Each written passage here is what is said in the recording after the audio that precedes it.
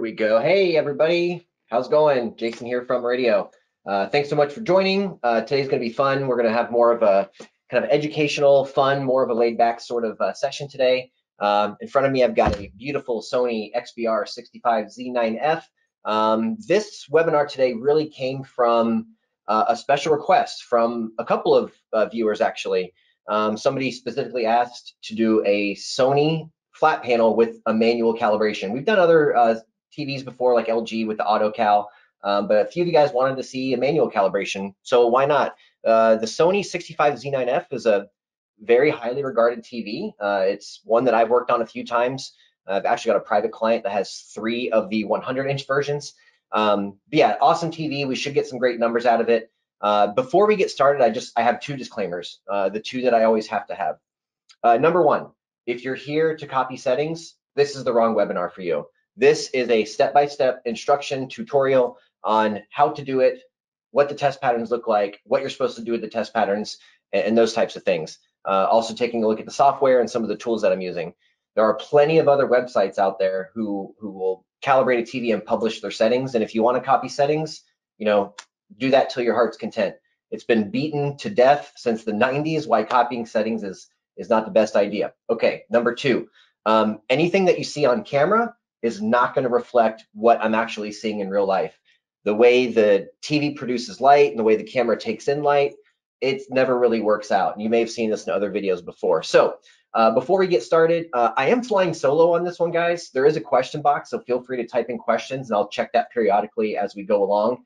And also, I'll leave some time at the end too for some questions. We should get through this fairly quickly, to be honest. The Sony TVs usually dial in really, really well. We're going to calibrate SDR as if it's like a night mode, and then we're going to check some things in HDR. But overall, awesome TV. I'm really excited for you guys to see it. I do have a few slides just to go through, just some formalities and just a couple of things about the TV I want you guys to see. So with that being said, give me 10 seconds. I'm going to turn off this light and we'll get started. Okay, fantastic. Switch cameras. There you should have the Sony on that camera. And let me just double check the question box really quick. Make sure you guys can hear me and see me all right. Tom says, are you going to be showing AutoCal? No, specifically, we were going to do this webinar by request for manual calibration. So let's go ahead and flip through these couple of slides just so you guys can get a little more information about this TV and a few other little tidbits. Of course, like I said, this is an XBR-65Z9f, a couple years old, but still an awesome TV. A little bit about Murideo, just in case you guys are new to us. We are a test equipment manufacturer. We manufacture diagnostic tools for HDMI systems, and we also make tools to do this type of calibration work.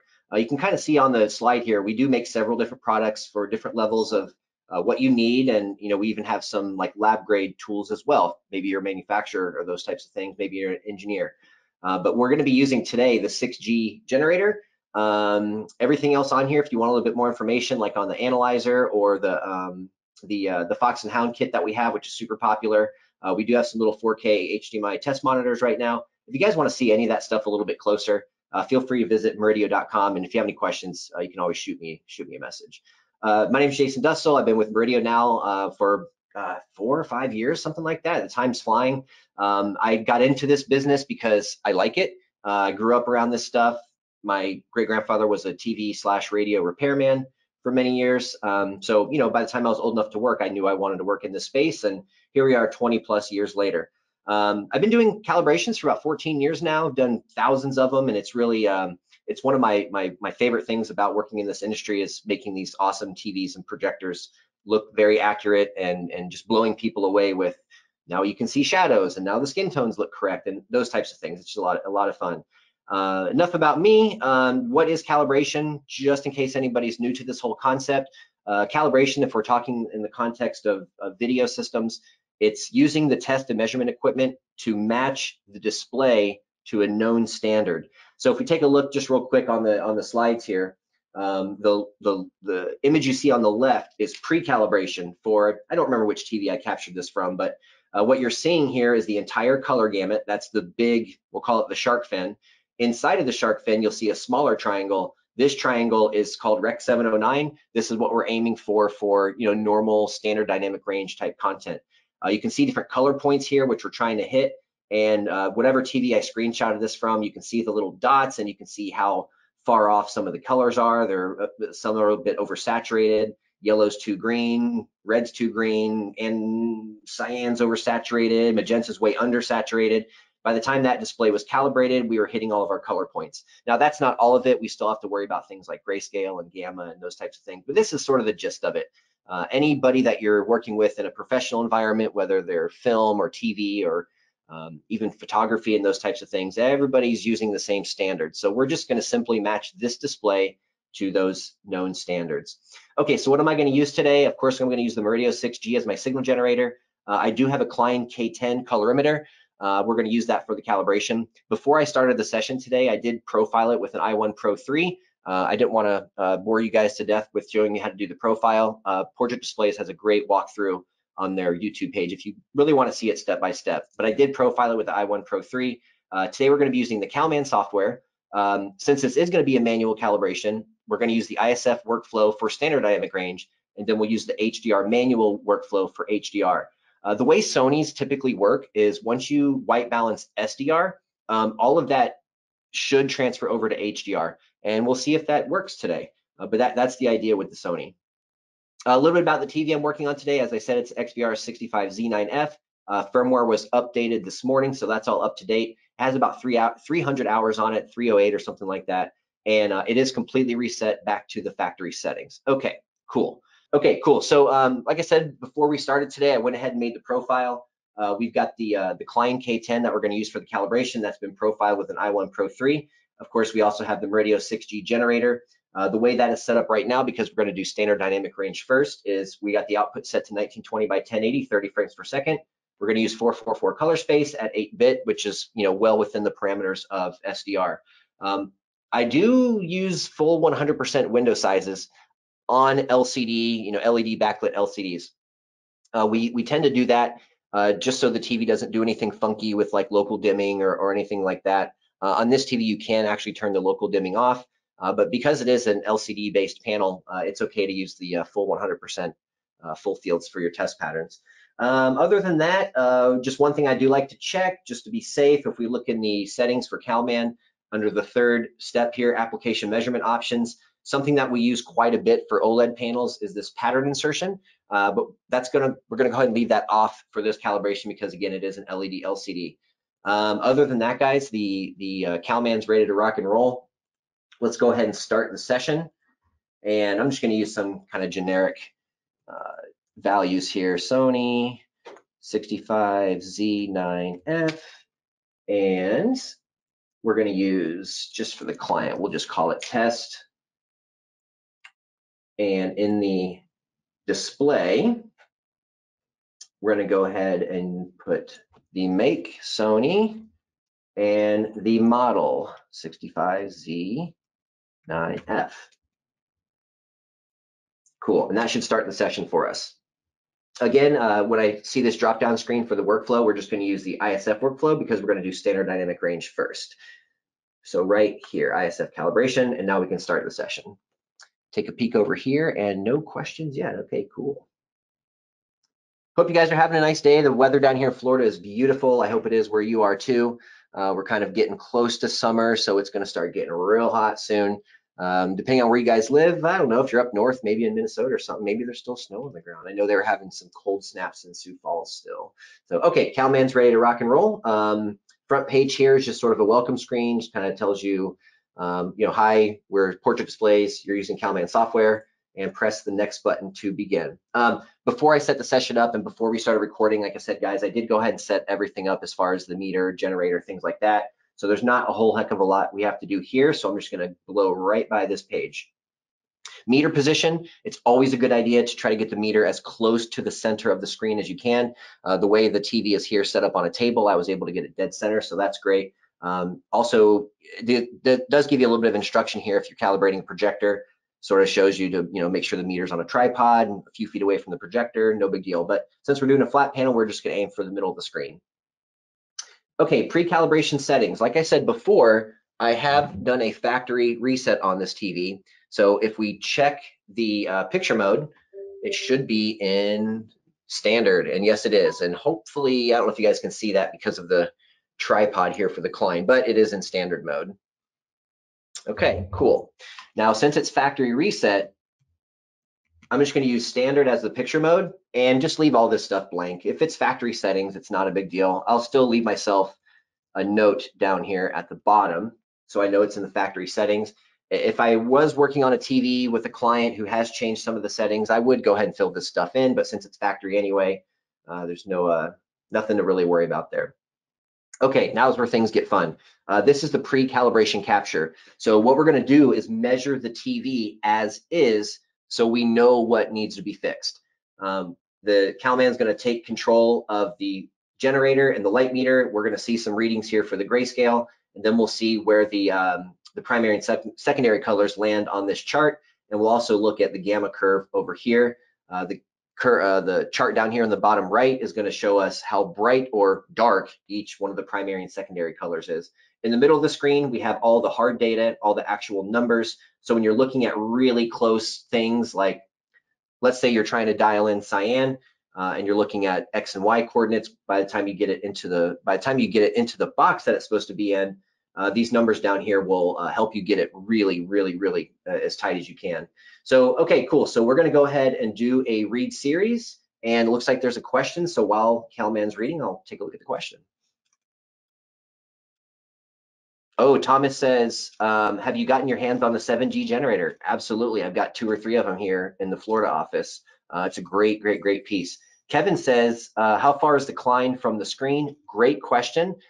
Kevin, one of the things about LCDs that most of us know from being curious little kids, if you take an LCD screen and you press your hand against it, it tends to discolor, right? So I don't like to get these meters up against the screen enough to where we're causing that discoloration. So I have the hood of the Klein.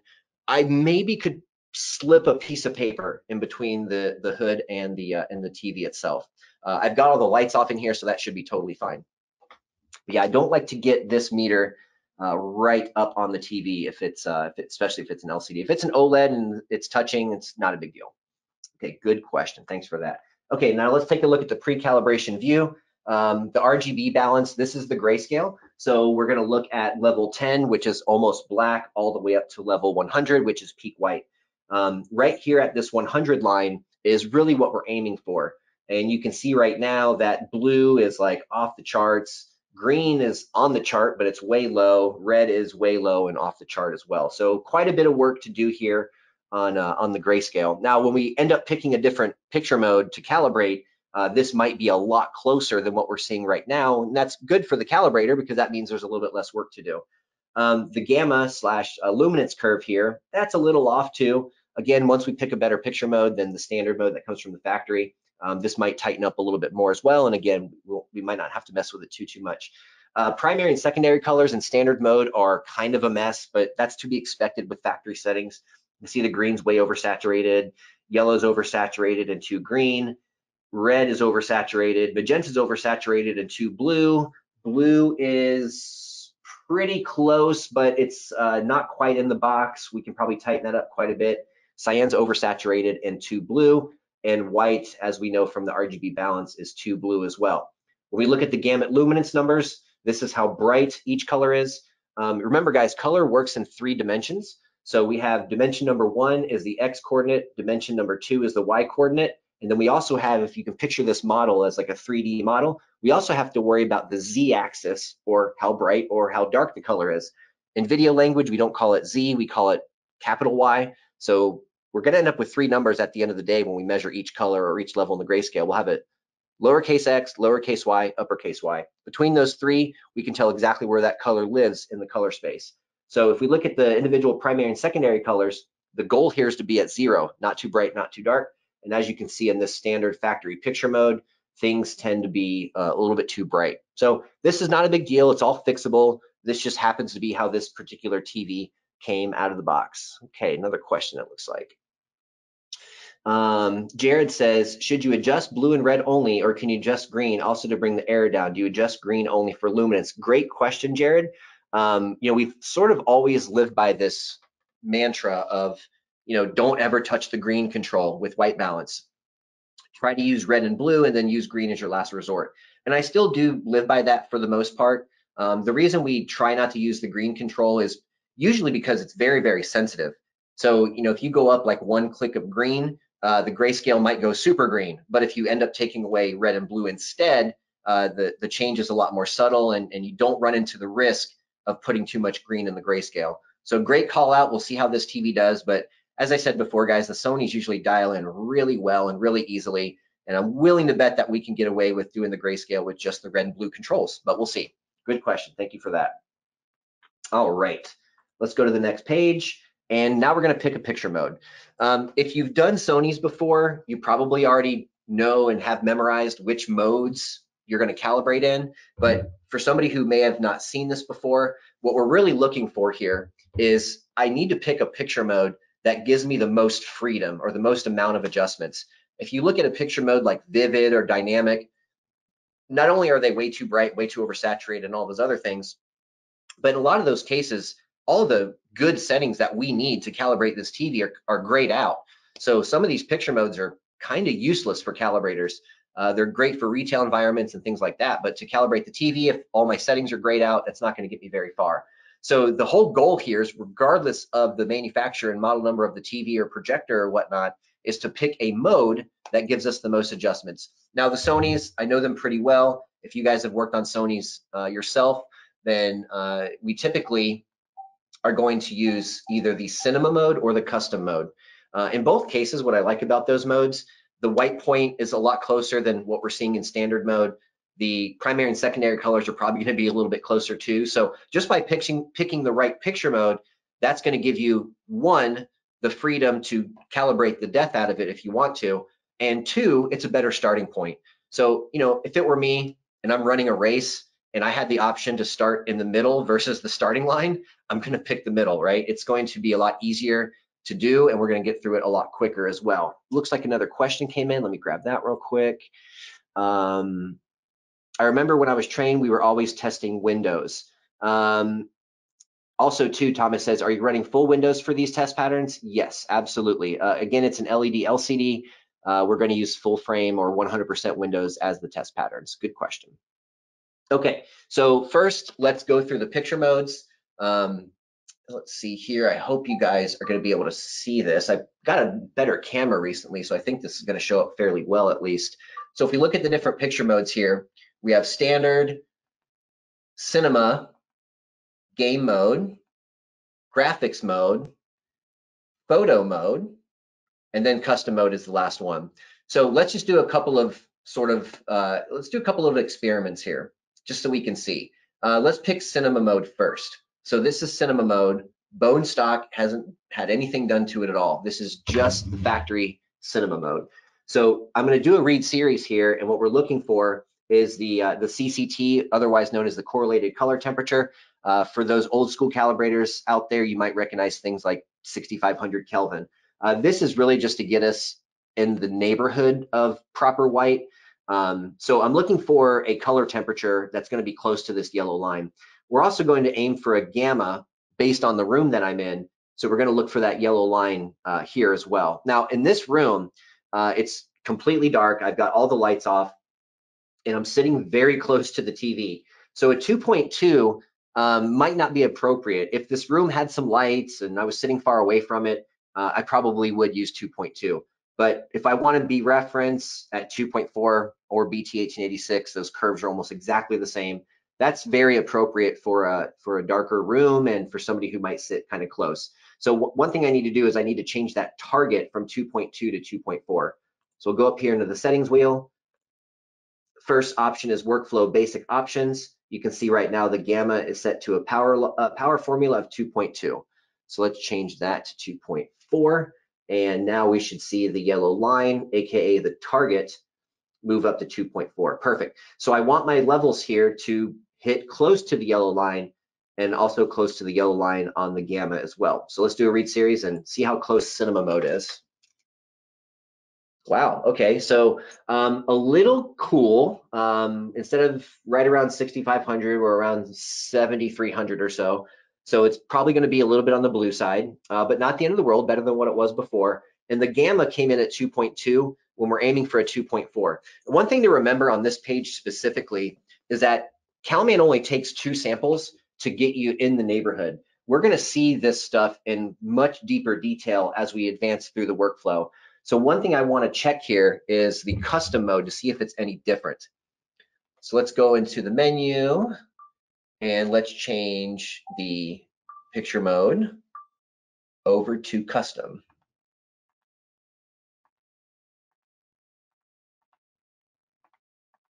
And there it is right there.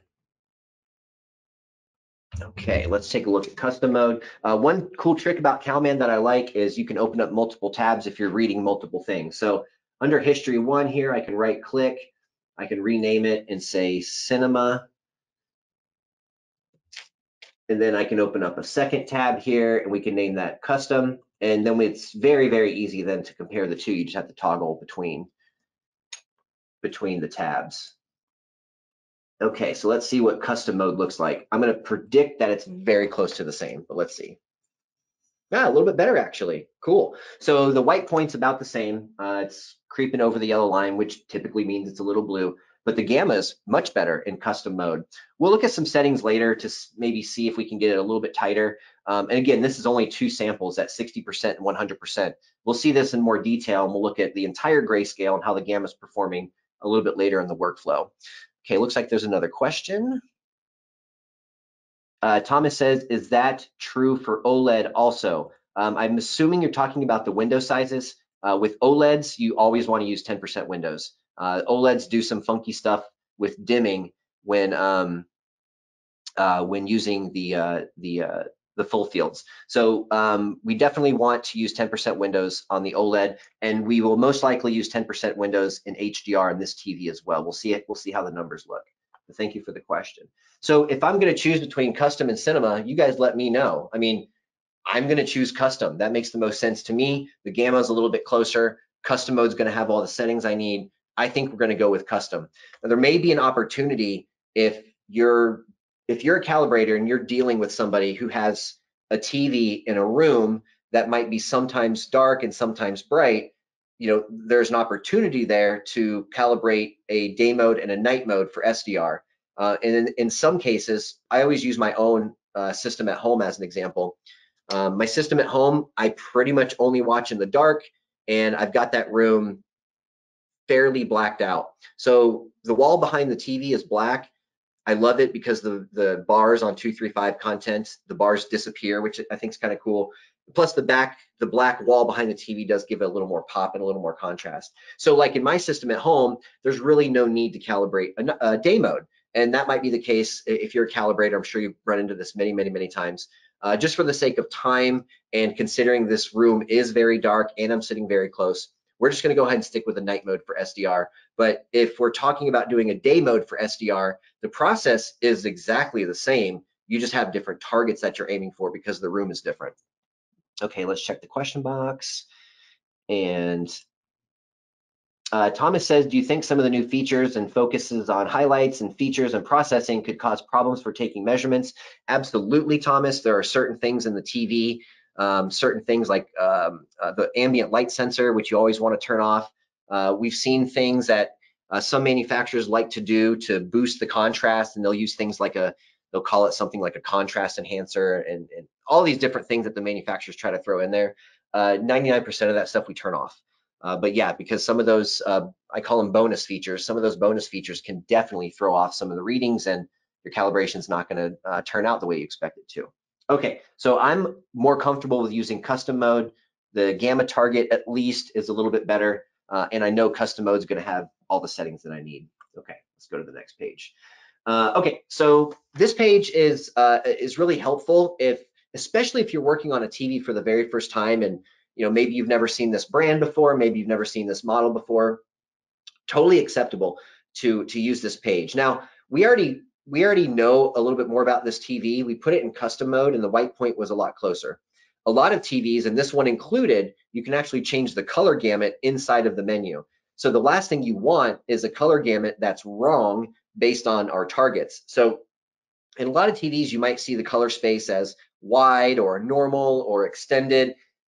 In some cases, the TV might actually call out the color gamut. So it might actually say Rec 709 or Rec 2020 or P3 or those types of things. So the whole point of this page is to make sure you're starting off in a close white point or close color temperature, and to make sure you're starting off in a close color gamut. What we don't want to have happen here is like in standard mode, that everything's oversaturated and that type of thing. The triangle can be too big. What happens if the triangle is too big? All of your standard dynamic range content is going to look way oversaturated. You're going to get orange skin tones and neon green grass when you're watching sports and that type of thing. So let's just take a quick reading. I'm sure it's going to be close, just based off of what I've seen before in these TVs. So yeah, the white's a little blue, the red's close, the green's a little oversaturated, cyan's a little blue, magenta's a little blue, yellow's a little oversaturated and a little bit green, and red's a little oversaturated too. But guys, if I had to compare the two between the standard mode here, where everything's way out of whack, versus here, that to me is a much, much, much better starting point. So you guys can see, just by picking a better picture mode, you make some huge, huge, huge improvements. And this happens to me all the time. If you guys are integrators or calibrators, or even enthusiasts who are really into this stuff, and you're that smart friend to your friends and family, I get people all the time that are like, hey man, I just bought this TV. It was $500. It was a good deal. What are some things I can do to it, out of the box without having to pay for a full calibration that takes several hours? And I tell a lot of people, I'm like, number one, let's find a better picture mode. And just by doing that, it's going to help the accuracy immensely. From there are some very simple test patterns that an end user could use to get things like the black level and the white level correct. So one of the first things I tell people is turn off all the energy savings. That's choking out the display as far as luminance goes. We also don't want the TV fluctuating in brightness with different scenes. It's very annoying. So turn off all the energy savings, put it in a better picture mode, and those just two things right there are going to help quite a bit. But you guys can see that the proof is in the pudding, right? Just by putting it in custom mode, we're already a lot closer. Okay, another question. Jared says, is the color space page available in CalMan Home? Jared, to be honest, I'm not sure. I haven't seen CalMan Home all that often. It might be. If not, you can still do this same test with like the pre-calibration page. So for example, if we were in the pre-calibration page right here, you could do a few different things here that'll give you the same data, the same information. So history 1 was standard mode. I could open up another tab, I can name that cinema and take a reading. Open up another tab, name that custom, take a reading. Open up another tab, take a reading of vivid, for example. So then you can just flip between all the tabs, watch the charts over here, and you can see exactly what's going on with the color gamut. So even though that page is in CalMan in the ISF workflow, it's a little repetitive if you know how to do it here. So usually I end up skipping that page, but I just wanted to double check just to be safe. Okay. Now the next page I think is going to answer Thomas's question for the most part. Turn off all the extra bonus features is basically what this is telling you. Any kind of like auto light sensors, any kind of contrast enhancers or black level enhancers or color boosters, and we've seen some really wacky things over the years, and I get it, it's consumer stuff. They're trying to sell TVs and bright showrooms and that type of thing, so they put a lot of these bonus features into these consumer TVs. What's really funny is you don't see that kind of stuff in professional models because they know they're not gonna use it. So it's not a bad idea at this point to kind of flip through the menu and make sure all these things that could damage the accuracy is actually turned off. Oops, wrong menu. So we're going to go into the display menu and then into the picture menu, and we're already in custom. So I'm just going to scroll down here and see if anything extra is turned on. Automatic picture mode is turned off. Light sensor is turned off. Fantastic. Brightness, contrast, gamma, black level. Local dimming is on medium right now. Extended dynamic range. This is one of those things I was mentioning. That's already turned off. Nothing in color to turn off. Live color is already turned off. If we go to the clarity menu, let's see what we've got here. We've got a sharpness control, reality creation, which I'm just going to turn that off for now. We might use it later. I doubt it, but let's at least turn it off for now. Noise reduction off, digital noise reduction off. Smooth gradation is set to low. I am going to turn that off for the session, but smooth gradation is one of those things that I do think really legitimately helps. It helps with banding, especially in backgrounds and shots of maybe a solid blue sky, or if you're watching things like Mad Max or The Martian, they have a solid orange sky. That smooth gradation feature tends to smooth some of that stuff out quite a bit. I find that the low setting does the least amount of damage, but also helps a lot. Anything more aggressive than that, you start to see some other weird things. So I will leave it off for the calibration and most likely turn it back on at the end. The next menu is the motion menu. This is something that we definitely want to make sure is set accordingly. Now, I'm not going to sit here and tell you guys turn it off every time. If we're going for director's intent and 100% accuracy, yeah, you do want to turn that off. But you're not always going to be in a professional environment or a studio environment where that type of detail is super, super, super critical. In a lot of cases, especially with a TV like this, you're dealing with it in an end user's home. If you're an end user yourself, this might be something you want to experiment with. So motion flow is the motion interpolation, and we've heard these comments over the years where people will say, "Wow, I got this new TV and the motion looks too smooth, like it looks like a soap opera," which is where the soap opera effect comes from. I've had people call me before and say, "Hey, why does it look like everybody's rollerblading on the screen on my TV?" Because things can be overly smooth, right? So I'm kind of a purist myself, so I tend to leave this off. But if I'm dealing with an end user in their home and they're the ones who have to watch this TV, I'm not going to tell them how to watch it. I might give them a few examples of with it on and with it off and sort of let them choose. But you know, on my own TV at home, of course, this is turned off, but in a professional environment, this will be turned off. But don't just go willy-nilly turning it off every single time. It might actually help some things. I'll give you an example. I watch a lot of stand-up comedy. I always have since I was a little kid. And Netflix now has tons and tons of good stand-ups. So does Amazon. And most of that stuff, especially on Netflix, I'm not 100% sure about Amazon, but definitely on Netflix, all of their content now is 24 frames per second, even stuff that you would normally see as a TV show, like a stand-up comedy. So, you know, think about this. If you're really big into cinema, you know that there's juddering issues when you pan left to right in 24 frames per second, or right to left, of course. So you have a stand-up comedian walking across the stage, left and right and left and right, and it looks juddery, right? So on my own TV at home, I might find like the lowest setting for this when I'm watching a stand-up comedy. Boom, it helps to smooth this a little bit. When I'm done watching that stand-up, I might turn it back off again. So again, if you're a purist, if you're calibrating for somebody else and they're a purist, this is one of those things that you're going to end up turning off. Okay, let's see what else is in here. The Cinemotion, that's 2-3 pull down. That's actually a good thing if we're watching 24 frames per second content. This will help smooth things out a little bit. 3-2 pull down is actually really cool technology. It's been around for a really long time. We've been watching 24 frames per second films and things like that on TVs now that are either, you know, depending on how far back you go, 30, 60, or 120 frames per second. So that kind of stuff does help, especially if you're watching a lot of film-based content.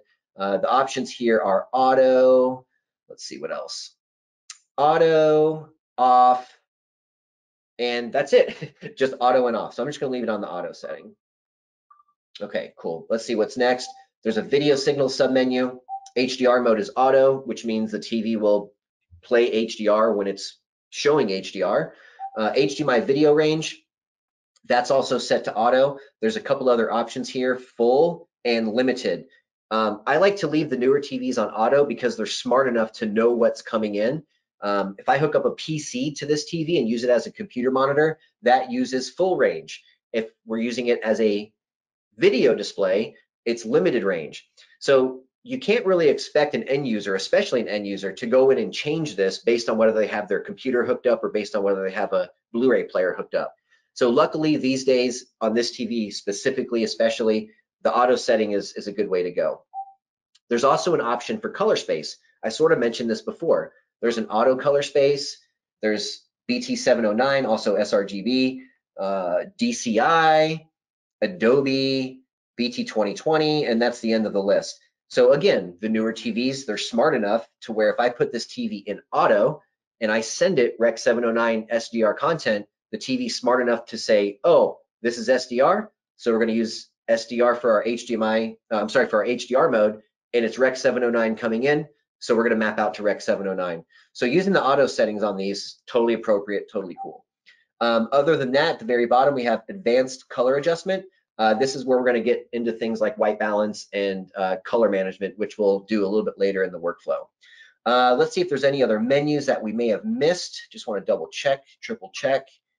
And let's see here, display and sound. There's also a screen submenu with some things that are related to aspect ratios. We'll get to this in a couple of pages in the workflow, so I'll leave it alone for now. And let's see if there's anything else in here that we missed.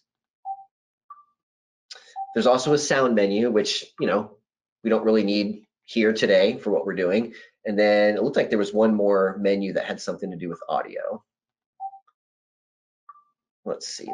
Oh, audio output. Okay, not worried about that stuff today. We're just going to concentrate on the picture. Cool. So we're in a great starting point, guys. We're in a really good picture mode. It has all the adjustments we need.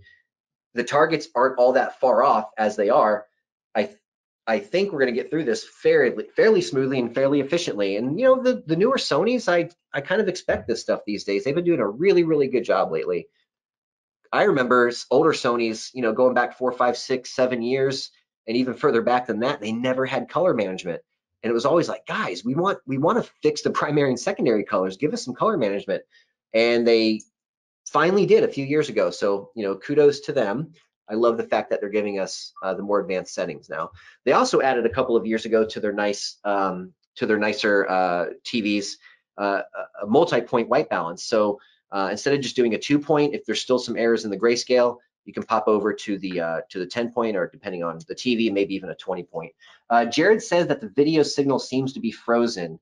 I am moving my hands around right now. You guys tell me if that's frozen or not.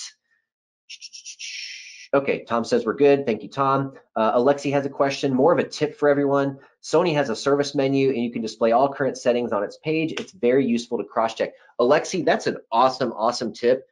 Thank you for calling that out. Alexi, if you want to, man, I was going to say, well, since it's service menu type stuff, I don't want to do that today just to save time. If you guys are interested in that, though, there's tons of information on how to get in the service menu online. Now, I will say this before I recommend going into the service menu. Typically, I don't recommend going into the service menu. It's really, really easy to brick the TV. If you don't believe me, go on Google and type in Samsung HDMI calibration failure. People have broken many, many, many Samsung TVs because they're monkeying around in the service menu. So before you go in the service menu, know exactly what you're doing, exactly what buttons to press, and exactly what buttons not to press. The service menu can be useful for things like what Alexi called out. And we used to always have to go to the service menu to get to the white balance adjustments and things of that nature. So, these days, for the past, 7, 8, 9, 10 years probably, we haven't really had to go into the service menu all that often. There are some instances where you might want to turn off automatic brightness limiters and OLEDs. Maybe you have to activate day and night modes on a Samsung. But the good news is that as far as making adjustments to the TV, those days are pretty much over. I know some calibrators out there like to do the white balance adjustment in LGs in the service menu, and that's totally fine. But like I said, just make sure you know what you're doing, what buttons to push and what buttons not to push. The last thing you want to do is break your TV or break a customer's TV. Tom says, my old XBR CRT. Oh my gosh, Tom. I started calibrating at the tail end of CRT, and to be honest with you, I'm very happy that I didn't have to really work on any of them. Putting a screwdriver into a potentiometer next to a 50,000 volt cathode ray tube sounds a little sketchy. So luckily for me, I never really had to do any CRTs. So cool. All right, guys, keep those questions coming in. Jared says again that the screen is frozen. I'm not sure what might be going on there. Maybe it's on his end, but everything looks okay on my end. Nick from our marketing department, I know you're on here too, Nick. If something does freeze out or you guys lose my audio, just feel free to let me know. Okay, cool. Let's move on. Okay, this page, disable all the auto features. We went through and turned off all the bad ones. Let's go to the next page. Okay, adjust luminance. Here's where we're going to start actually making adjustments. Now, this can be quite controversial. There's a whole lot of folks out there who come from the professional world and the broadcast world. Those displays in those environments are calibrated to 100 nits for SDR. And to be honest, that works if you're in a really dark room and you're sitting pretty close to the TV. Think about how a studio, maybe a guy doing color grading work, think of that environment. It's pitch black. They have a bias light behind the screen, so it doesn't strain their eyes so much and helps them pull out a little bit more contrast from the screen, and colors pop a little bit better and stuff like that. And they're maybe a foot away from the screen. So 100 nits, it really goes back to tube TVs. Everything was graded to 100 nits, or we were dealing with foot Lamberts at the time. Of course, they're interchangeable, but you need to know the conversion. So we're 34 foot Lamberts / 100 nits. Now, 100 nits still works really well. My SDR mode at home is about 120 nits. And the only reason I went a little bit more than 100 is because I'm about 7 feet away from the screen. So I didn't want it to be too dim just because of the distance. So I went a little bit higher. I went to about 120. But here's the good news, guys. You can kind of do whatever you want. It's a judgment call, especially if you're in somebody's home. I live here in Florida. I'm in St. Petersburg. I live downtown. I've got a lot of clients who live in these penthouses and high rises with lots and lots of windows. I've got some clients that are on the beach. I can't calibrate the TV to 100 nits in those environments. I might have to go max on the backlight. On a TV like this Sony, that might be 300-400 nits. And you know what? If I have to fight the sun because I'm at a beach house, I'm going to do it. The night mode obviously will not be so bright, but the standard and the reference is 100 nits. But again, that's studio environments, pitch black rooms, and those types of things. If you have a client, or maybe you yourself are in a pitch black room and you tend to sit pretty close to the TV, 100 nits might work out just fine. But again, it's a judgment call. I go a little bit brighter on my own TV at home, and most of my customers as well, just because I don't want them to come back and say, oh, I like it, but the picture's too dark. Last thing I want. Okay, looks like another question came in. Jared says that the video's coming in and out. So, Jared, I'm not sure what's going on there, man. Other people are saying it's okay. Maybe come out of the webinar and maybe hop back in. Worst case scenario, if the freezing is getting really annoying, I would totally understand if it did. I'm recording this and we're going to throw it up on YouTube tonight or tomorrow. So if you need to go and it's giving you some problems, then that's totally fine. Jared also asks, if you calibrate to 120 nits and turn the backlight up, should you turn up the backlight and then calibrate brightness? So good question. If you calibrate to 100 nits and you turn up the backlight, what does that do? I've seen it do a lot of weird things, desaturate colors, depending on how the brightness control works or the backlight control works, that might mess up your black levels a little bit. So it's always a good idea that if you are going to use a higher or a lower backlight value, to just double check all that stuff just in case. Now, of course, if you're doing a day mode and a night mode, it's not really relevant because they're calibrated differently. But if you're in a night mode and you just go crank up the backlight, it might do some really wacky stuff. So I don't know if I would quite recommend that. But feel free to experiment and see what happens on your TV. Okay, no more questions for now. Awesome. Okay, so we're going to take these readings live because we're going to adjust the backlight in real time. So there's a really cool little button down here called continuous reading, and we're just going to see where it's at right now. Wow. So as I said before, if I'm in a beach house or a condo with tons and tons and tons of lights, I might need to go this aggressive. For a dark room, and the fact that I'm sitting maybe 2 feet away from this TV, that is probably going to cause some major headaches, and I don't like looking at the sun, and I don't like staring straight into a flashlight. So this is basically what's going on right now. 475 nits is a ton of power. So let's see how much we have to come down to get that closer to maybe that 100 to maybe 150-ish range. So let's see, we're going to go into the menu here. What's really interesting about the Sony, they started doing this a couple of years ago, and it's funny because they're now using the correct terms, but if you've calibrated for a while or played with TVs for a while, it seems backwards. So what they've done is, and I've taken this phone call a million times from calibrators who are like, what is going on with these names of these settings? But they've actually got it right, but it's confusing. So we have a brightness control right here in the menu. And for as long as we've been calibrating consumer TVs, brightness has always been the black level. Sony language these days, the brightness is the backlight. In that same menu, if we go down a couple of clicks, we have black level. So they've actually got the names technically correct, but if you're not used to it, it can be a little confusing.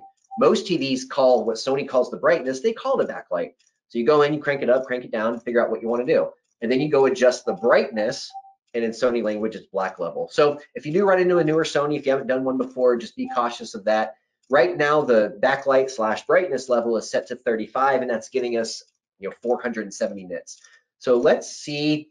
I do like to do this too. This is just my own curiosity. I like to crank it up and see how bright it can go. It's kind of like when you're driving a car and you want to see how fast it can go, so you smash the gas pedal. So guys, we're pushing 600 nits, which is a ton of power, which says a lot about this TV and what it's capable of. That's 600 nits in SDR. So I really can't wait to see what kind of numbers we get in HDR. But this is way too bright for this environment, so let's turn it down. It was at 35. Let's go down to about 20. Gosh, we're still at 330 nits. Let's go down to about 10. Okay, 211, 210, we're getting closer. Let's go down to about 5. Okay, now we're in that 100 to 150 range. Let's go down to 1, or minimum actually. At minimum, we're at 76 nits. So even for a studio, perfect environment, that's too dark. At 1, we're at 90 nits. At 2, we're right at 100 nits. At 3, 115 or so. At 4, 130 or so. At 5, 143. Let's go up to maybe 6. There we go. We probably are going to lose a little bit of luminance throughout the process. So I'm going to overshoot just a little bit. If I'm going for 150, I might set this at this point to 155, 160, 170. There's other things that can make the TV a little bit darker later in the workflow. Good example. Let's say the grayscale is way too green or way too blue. Well, we're going to take out blue, and that tends to make the TV a little bit darker. So I like to aim a little higher than my target. We're going to double check this at the end anyway. This is just sort of a ballpark thing. I don't need 600 nits, and I don't want it to be 76 nits. So we're going to settle here right about 160 or so. Okay, let's see what's next. Let's stop the meter. Go to the next page. All right, the most important page in the workflow is dynamic range. The reason I say that, I'm not making it up. I'm not guessing. This isn't based on a gut feeling. This is not a hypothesis. Our eyes are more sensitive to contrast than anything else. So if you don't get the black level and the white level and the gamma and all those related things, if you don't get those right, you're going to end up with maybe clipped whites. You're going to end up with maybe crushed blacks. You're maybe going to end up with whites that are too dim. You're maybe going to end up with blacks that are too gray. So these two adjustments are absolutely essential to get right. Luckily, the test patterns are easy, and throughout the process, at the end of the calibration, we're going to double check this one more time as well. So what we're looking for here, I'm going to go ahead and click the contrast. I'll do the contrast first. It doesn't matter which one you do first because you're going to bounce back and forth a couple of times. It looks like there's a question. Let's grab that really quick. Jared says, do you adjust the contrast and brightness before the calibration? It's part of the calibration. If you're talking about maybe before the really in-depth stuff like the white balance and the color gamut, you're going to actually do contrast and brightness before, which we're about to do now, and once more again at the end. So hopefully that answers that question. I'm going to start with the contrast, and wow, the new camera is actually picking this up pretty well. Good job, Sony. Nice little Sony camera. So what are we looking for here? At the bare minimum, we should see right in the middle, boxes 235, 236. 235 is the ceiling when we're talking about regular video signals that are in SDR. What does that mean? When we're looking at 8-bit video signals, there's 256 available steps. Computers use the full range. TVs and video products don't. In TV and video, we're looking at a value of 16 for black and 235 for white. Here's the good news. A lot of TVs, like this Sony, will show above 235. So right now I can see up to about like 251. If I really try hard and squint, I can see 252. That's okay. Here's why. If you're watching, say, a football game and you see a white jersey, maybe they're playing outside, and the sun reflects off that white jersey just right, you might have some whites above 235. It's just how it is. When you're watching live TV especially, you're at the mercy of that environment. And if they're playing outside and there's clouds passing by the sun and things like that, there's nothing they can do about that. So you might have some stuff that's above 235. And in fact, what's hilarious to me is that if you read the standard, if you read the rule book or the Bible, I could say, of standard dynamic range Rec 709, it says in video that is 16 to 235, and listen to this verbiage, it's so funny. It says white is 235, but may occasionally excurse above 235. They didn't give us a number, they didn't give us anything. They just basically said, hey, there might be some stuff over 235 sometimes. So if it's there, I'd like to see it if I can. I can see up to box 251, like I said, almost 252. Maybe we can lower the contrast, like maybe a click or two, and maybe we can gain those last couple of boxes. Now, if I turn the contrast down 2, 3, 4, 5 clicks, I'm not getting any more boxes, I'm not going to do that. I don't want to lower the contrast and lower the dynamic range of the TV just to gain 1 or 2 little boxes at the top that are way, way, way up into the top end of the headroom that they give you. So let's just check. I don't know what's going to happen. Let's see. I believe contrast is under the brightness. Another thing I'll point out too, talking about menus and names and verbiage. For the longest time, and I know some of you guys who've been doing this for a while, I know Greg's on here too, Sony used to call their contrast control picture. So yeah, that wasn't confusing at all, right? They've changed that now over to contrast, which is cool. Let's check this out. It's at 90 from the factory for this picture mode. Let's lower it like 1, 2, 3 clicks. Okay, now I can see 252 easily, and I can really start to make out 253. I can't see 254, and I definitely can't see 255. Why can I not see 255? 255 is peak white, and it's actually the background. So there's no physical little box here. I really should see a difference if in a perfect scenario, a box at 254, and there's some difference between 254 and the background. That's ideal, but we can't seem to gain 254. Now, if I turn the contrast down to 80, I can see 254. But I don't like the idea of turning the contrast down 10 clicks just to gain 2 boxes. If I can turn it down 1, 2, 3 clicks, gain a couple boxes, not a big deal. But remember, the more you lower the contrast, excuse me guys, I just had my little secondary camera just fell over. Luckily I didn't break it. If you lower the contrast, that lowers the dynamic range. If you raise the black level, that lowers the dynamic range. So we want the contrast to be as high as possible without any clipping or distortion or color shifting. One thing I will say about this TV, which I really enjoy, it doesn't color shift. What is a color shift? When you turn up contrast, what you're really doing is you're pushing the red and green and blue subpixels together. If one of those subpixels runs out of gas, you're left with the leftovers. So on a lot of TVs, if you turn up the contrast too high, you'll actually start to see these boxes go from white and gray to maybe like cyan looking or maybe pink looking, which is no good, right? It's at a point where it's about to clip. Clipping itself is just too much white level. Think of it in audio, it's distortion. If we have the white level too high, then we're going to lose a bunch of boxes, and now we can't see details in the bright parts of the picture. So a good middle ground here is seeing as many boxes as you can without really distorting the image and without lowering the dynamic range too much. Again, I came down 2 clicks to 88. That did pull out 252 a little bit better, and it did help me see 253. Again, I'm being a little picky here over 2 clicks, but I like it. I'm going to stick with that. Looks like there's a question. Jared says, is 235 not the goal? Again, Jared, the white paper and the Bible of Rec 709 SDR says that there is some stuff above 235. Now, should there be, and if things are mastered correctly, no, 235 should be the ceiling, but that's not reality. We do see some stuff over 235.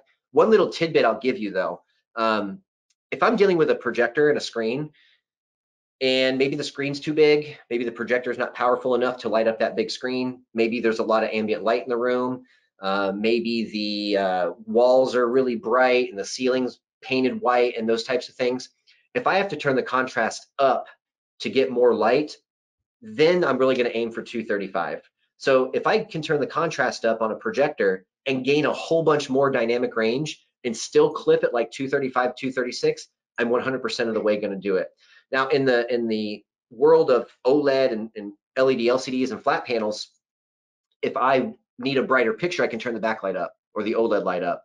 But in a projector system, if I already have the lamp on its highest mode and I'm still not getting the light output that I want, yes, I will turn the contrast up so the white level clips right at 235 or 236. Hopefully that answers that question. If not, feel free to follow up. Okay, we looked at the contrast. Now let's look at the brightness. Now, I'd be really, really shocked if you guys can see this in the camera, but oh my gosh, you might actually be able to. And you can actually see a window from all the way across the office. Okay, so what are we looking for here? As I mentioned before, in standard dynamic range, 8-bit video, the range goes from 16 being black to 235 being peak white. Now, as I showed you the contrast before, it's a little loosey-goosey, right? You can be over 235 if you need to or want to. You could be all the way up to 254 if you need to or want to. And it's sort of a judgment call based on room lighting and all the things we just talked about. Black level is not so loosey-goosey. It is a dead set. Here's what you should see. You shouldn't see anything else. You shouldn't see below this. And that's because with black level, 16 is black and there are no other, it may excurse here, may excurse there. These are set in stone. So what we want to see here, as I mentioned before, 16 is black. And you can see 16 right here in the very middle of the test pattern. Next to 16, we have 17. To the left of 16, we have 15. So 15 and the entire bottom row are what we call below black. So those are the levels that we don't want to see. If I crank up the black level control, it's like, oh, great, now I can see all the boxes. But now look at 16, which is the background. It's super, super gray. And all of the boxes above the middle are super, super gray as well. So this isn't one of those things where, yeah, turn it up and you'll see more boxes. That's great. That's actually the opposite of great. This destroys your dynamic range and all of your blacks and shadows and stuff start to look gray. Our eyes hate that stuff. The analogy I always like to use is if you take a black Metallica t-shirt and wash it 40 times, it's not black anymore. In fact, it's not black after one washing. So we want to keep black as black, but we still want to see detail. So if I can make 16 black and I can still see 17, 18, 19, and so on, that's where we want to be. So if I take the black level down, the factory position was 50. Now at 50, I can, it's tough to see. 17 looks like it's like barely there. And I can see 18 fairly easily. I don't know if you can see 18 on the camera. I can also see 19 very easily, and 20, 21, 22 become even easier. So I might just come up one click to 51. Wow, that's it. I go from 50 to 51. Now I can see 17, no problem. That's my darkest shadow in a movie. That's Batman's shoe in a dark scene, or maybe a ghost hiding in the corner if you're watching something like The Conjuring or some scary movie like that. So one click up, not a big deal. If this room was like black, meaning I didn't have this window reflection back here, I've got 3 screens over here doing the webinar. I've got an exit light over here above the door. If this room was pitch black, I might be able to see 17 on that factory setting of 50, but that's not the environment we're in. So we're going to go up to 51. Boom. Now I can see 17. That's only one click, so I don't think it'll affect the contrast, but let's go back and just double check it. Yes, and I can still see the same boxes I could see before. Great. So black level and white level are done. Super easy. Let's check the question box.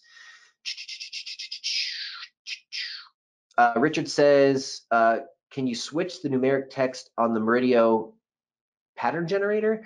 Richard, clear that up for me a little bit. When you say switch the numeric text, just give me a little bit more of an idea there what you mean, and I'll answer that as best as I can. Okay, now the next thing we need to do while we're on the dynamic range page is we need to take a quick reading just to make sure our eyes match what's actually going on here. So on this graph, this is called a clip test. So we're going to read the brighter levels 90 up to 108. Now these are in column percentages, call them IRE levels. So for example, 100% or 100 IRE in SDR is box 235. So what we want to see here is we want to see how well the white level tracks from 90% all the way up to 108. And 108 is going to be up there in that like 254 neighborhood. What this test is going to show us is if there's any clipping going on.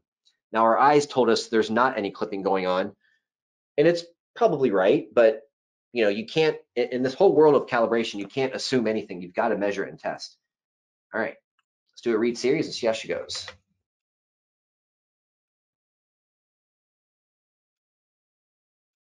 Wow, excellent. So one thing that stands out is the red and the green line is right on top of the yellow line, which is the target. The red and blue lines are above and below respectively. Or I have this backwards. Blue is higher and red is lower. At the end of this, these three lines, red, green, and blue, should be sandwiched together and following the yellow line. But we have not adjusted the white balance yet. And just based on looking at this, you know, it's going to be too blue. Just to show you an example of bad, just so you can see it, I'm going to crank the contrast up way too high intentionally, and then we'll run this test again. You guys can see how much damage it does.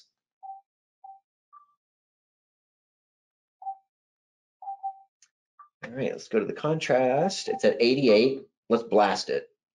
That's at max, and at max, let's see what the pattern looks like. Oh my gosh, no boxes. So when we run this test again, I would expect it to start clipping and doing some nasty stuff right away. So let's see. Let's just open up another tab so I don't lose track of what I'm doing. And boom, here we go. This will be fun. Bonk, clipped right there. So what does that mean? That means we're not going to see any boxes at all above 100, which is actually, I would expect it to clip a little bit earlier because we're also not seeing boxes below 235. But in either case, our eyes tell us it's clipped. The graph tells us it's clipped. That means it's clipped. So let's go back to the contrast setting and put it back at 88. There's only one TV I can think of in recent memory where the contrast was a lot higher than what we expect. In most cases, I'm not going to say this for every TV, of course, but in most cases, the contrast goes to, let's say, 100. And at 100, almost every TV I've ever seen, ever, has been clipped. But there's one TV, and it was very surprising to me, and I was very happy to find this. The TCL 6 series, which I think that was a few years ago, so maybe they're better one now. I think it's an 8 series. If you guys remember, just feel free to chime in, let me know. We had major clipping errors with the contrast at 100, and as soon as I knocked it down one click to 99, I could see every single box. So the fact that I could leave the contrast that high without any distortion, it was pretty cool. In most cases, when the contrast goes to 100, we end up somewhere 70 is a little low, but it is appropriate sometimes. But I usually end up 85 to 95, somewhere kind of right around in there. But again, these are just generalizations. Look at the test patterns. Trust your eyes, trust the graphs, trust the meter. If your eyes and the meter agree, then you're definitely doing the right thing. Okay, cool. Now we're going to look at the gamma. Now, when we saw before, when Calman just took the two samples at the beginning, it was right at like 2.39, which is super close to our target of 2.4. But that was only two samples. I want to see how the gamma is performing throughout the entire grayscale, and that's what this page is for. So instead of looking at two samples, we're going to look at 10. So you'll notice 10 through 100 at the bottom, and then our gamma values are north and south. So the yellow line right now is at 2.4 because that's our target. If this were a brighter room, I might go for a 2.2 and my target would be a little bit lower. So we're gonna go for 2.4. Let's see how it tracks. So far, so good. So far, so good. Wow, so far, really good. Guys, that is awesome. It's to be expected with a nicer TV like this. If we were to look at an entry level or even maybe a mid-level Sony, lots of great things about those TVs, especially for certain price points, but you don't get this kind of linearity and this kind of, I'm not going to say perfection because it's not perfect, but it's very, very good. But again, this is a nice TV. It's a high-end TV, not inexpensive at all. It's meant to be a high-performance machine, and it's tracking really, really well on the gamma. So I'm actually not going to touch the gamma control at all. It's at -2 from the factory, and -2 in this mode gives us a 2.4. So I'm going to leave it alone. Let's check the question box. Richard says, oh, white text indicating the various black levels will bias your ability to actually see the black level. Would be nice to be able to turn the white text off. Also, okay, yeah, that's, you know, Richard, that's a good call, man. And I've seen other test patterns out there that don't have any text on the screen. And as a calibrator, you just have to really understand that test pattern and know which boxes are which. But yeah, I totally agree with you, man. In some environments, especially a pitch black environment, if there's white text on the screen, that could throw off your perception of the test pattern. Great call. Jared says, if you need to adjust the gamma, how would you do that? Good question. So there is actually a gamma adjustment in the TV's menu. We'll take a look at it. I'll take a couple readings with some different values, and we'll see exactly what happens. Now, this is going to be under the brightness submenu. So let's go to the gamma control. There we go. It's at -2 right now. So let's crank it up to 0, which it probably is at 0 in some of the other factory modes. So now it's in 0. Let's see what happens. We're going to open up another tab and then do a read series.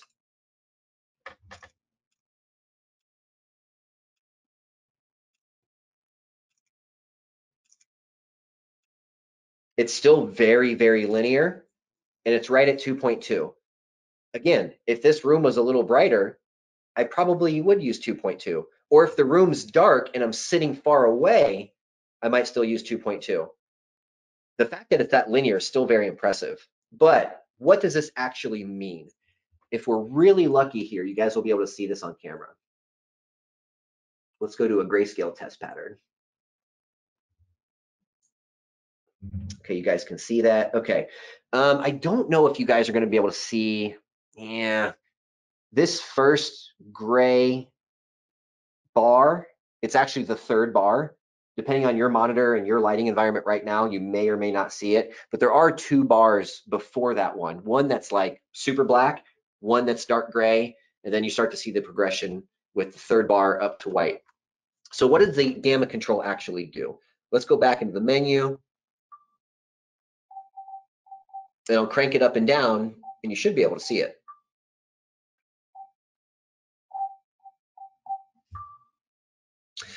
Okay, let's find the gamma.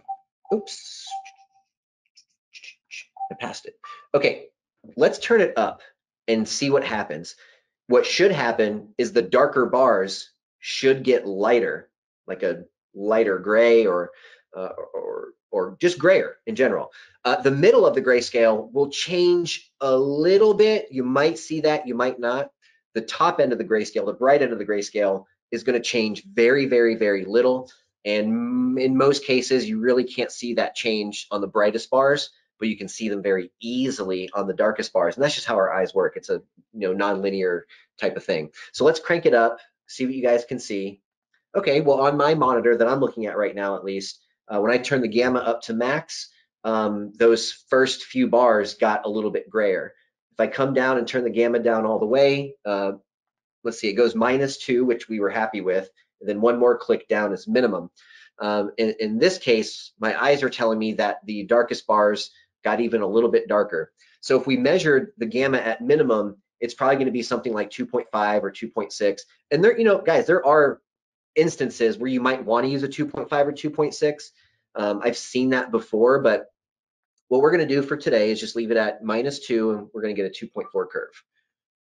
All right, take a quick look here, see if you guys have any questions. Jared says, if it wasn't linear, are there controls to fine tune it? In most cases, Jared, yes. And you can do this a couple of different ways. Some TVs will have a multi-point white balance system, and this one does, and we'll see that menu here in the next couple pages.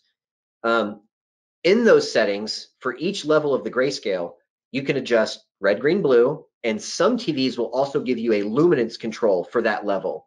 So if your gamma curve, or in this case, the gamma line, was kind of wavy or had some weird dips or weird spikes, you could fix just those levels that had weird dips or weird spikes. Totally, as long as those controls actually work and do what they're supposed to do. A lot of other TVs don't have a luminance control in the white balance menu for each level, but you can manipulate the red, green, and blue adjustments to make that level brighter or darker. So for example, if I'm looking at like 50 IRE right in the middle and it's too dark, I can raise red, green, and blue the same amount of clicks at 50%, and now 50% got a little bit brighter. So yes, you can fine tune the gamma if it's off. You're either gonna have a luminance control with your white balance controls for each level, or you can use the white balance controls themselves to make certain levels brighter or darker. Now, this really only applies to TVs that have like a 10-point or a 20-point system. If you're just sticking with a 2-point system and the gamma's off, there's not a whole heck of a lot you can do. So hopefully the TVs that you're working on, or if you're calibrating your own TV and the gamma is off, hopefully you have some of those more advanced controls in the white balance menu. When I started calibrating, a lot of TVs only had a single white balance adjustment. It was really cool back in those days to find a TV that had a 2-point white balance adjustment. But in those early days, man, the TVs, some of them wouldn't even have a gamma control. So you would cross your fingers, do a 1-point white balance, and just, hope for the best. And luckily those days are over, and we have way, way, way better controls in these newer TVs. Okay, so the gamma is looking really good at -2. Now's the color decoder. So I tend to approach this a couple of different ways. In the early days of calibration, this was all we had for color adjustments. I didn't start seeing color management systems till about 2008 or 9 maybe, and even back in those early days of color management, the controls weren't very good, and they didn't have the controls that we actually needed. One TV that comes to mind just had a tint control for each color, which might have helped a little bit, but that's not everything that we need. So when we're adjusting the color and the tint, that's just like the overall color saturation and the overall tint for the image. What you're supposed to do here, any old school calibrators or somebody who they worked in broadcast before or with professional monitors before, some of those types of devices and displays will have what's called a blue only mode. So the key is to turn the blue only mode on and then adjust your color and your tint. Before blue only mode, some of us used to carry around these cardboard sort of almost 3D looking, throwaway 3D looking kind of glasses made out of cardboard with some blue gels covering where your eyes are. So you would look through the blue glasses, or you would turn on the blue only mode in the TV, and then you would adjust color and tint. We found over time that the blue glasses were not the right way to do it. You would come to one conclusion on a plasma and a completely different conclusion on an LCD TV, for example. And we learned pretty quickly to not trust the blue filters, the physical blue filters, all that well. They're made in mass production.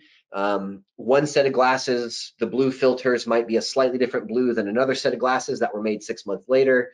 If your glasses have been exposed to a lot of UV light, they can kind of fade or shift in color. So we learned pretty quickly to not really trust those physical blue filters. In a perfect world, the TV has a blue only mode and it works. Now here's the catch. This TV has color management, and most other decent TVs and even mid-level TVs now, and gosh, even some entry-level TVs have color management now. So you have to kind of ask yourself this question. When I'm adjusting the color gamut, if we use color and tint, those are number one, global controls, and number two, it's only two controls. So let's say there's a scenario where red is, let's say, way oversaturated and green is way undersaturated. You can't fix both of those problems with one control. Ideally, you have a separate control for red and a separate control for green. You can fix those individually and you're happy. That is a proper color management system, which this TV does have. So what I tend to do on this page is check the menu. If it has color management and it has all of the controls we need, so I've got a control for the X value, the Y value, and the luminance value, I tend to skip this page. But as I say that, it's probably a good idea to at least look at something that you know, just to make sure there aren't any weird anomalies or just weird things. Now, there's a couple ways to do this. There are the SMPTE color bars, which we've been using for a very long time.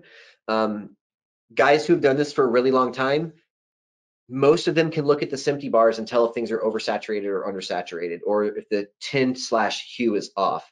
That takes practice. It takes a lot of time looking at color bars and trying different adjustments.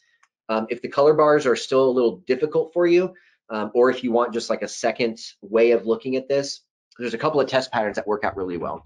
One of them shows 5 people with different skin tones. I like to call this the family portrait. Now, this test pattern with different skin tones and the primary and secondary colors are in their clothing, I can look at this image and tell right away, oh my gosh, it's oversaturated, or oh my gosh, it's undersaturated. And you see the same thing in the color bars, but it just takes a little more practice with the color bars. So as I'm looking at the camera right now, this is one of those cases where you can't trust the camera here, but as I'm looking at it with my eyes, the skin tones look pretty good. As I'm looking at it through the camera, what you guys are seeing, they look way, way, way oversaturated. The gentleman in the upper left looks orange. That's not what my eyes are seeing, so you kind of have to trust me on this. So just for giggles, let's pop into this menu and let's just double check that this TV does have the controls that we want. Okay, so if we scroll down a little bit here, we've got a color menu and there's color and hue. So if we go to the color control, you can either go up or down, that's it. So if I crank it up, the saturation is going to get worse. Now the people are really orange. If I crank it down, now everybody's going to start to look pale. If I go to 0, we have a black and white image. Remember, color saturation is how much color is in the picture. If we turn it down to 0, there's no color in the picture, so you're left with black and white. So the middle position was right at 50. Now this is an LED LCD, so I don't want to judge this off axis. You guys are going to see the back of my head for a second. I'm looking at it straight on axis now, and it actually looks pretty good. So I'm not going to touch the color control. Again, if there are any specific primary or secondary colors that are off, we'll know in the next few pages and we can fix them from there. So let's leave this at 50 at the factory position, and then we're going to go to the hue/tint control. There's only 2 ways I can go here. I can either go towards red or I can go towards green. You guys can see that in the lower right corner. It's at the factory position, which is 0, and things look pretty good. If the skin tones looked overly pink or overly green, that's almost always going to be a hue or a tint problem. So let's go towards green. And everybody turns yellow and then eventually green. No good.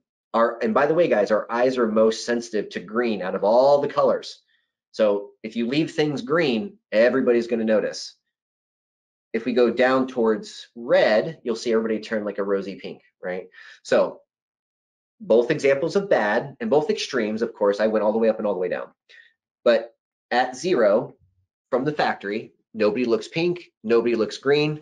I'm going to leave those at their factory positions and we're going to move on. And just remember, if the TV doesn't have color management, you only have your color and tint controls to work with. So it might be an either or type situation.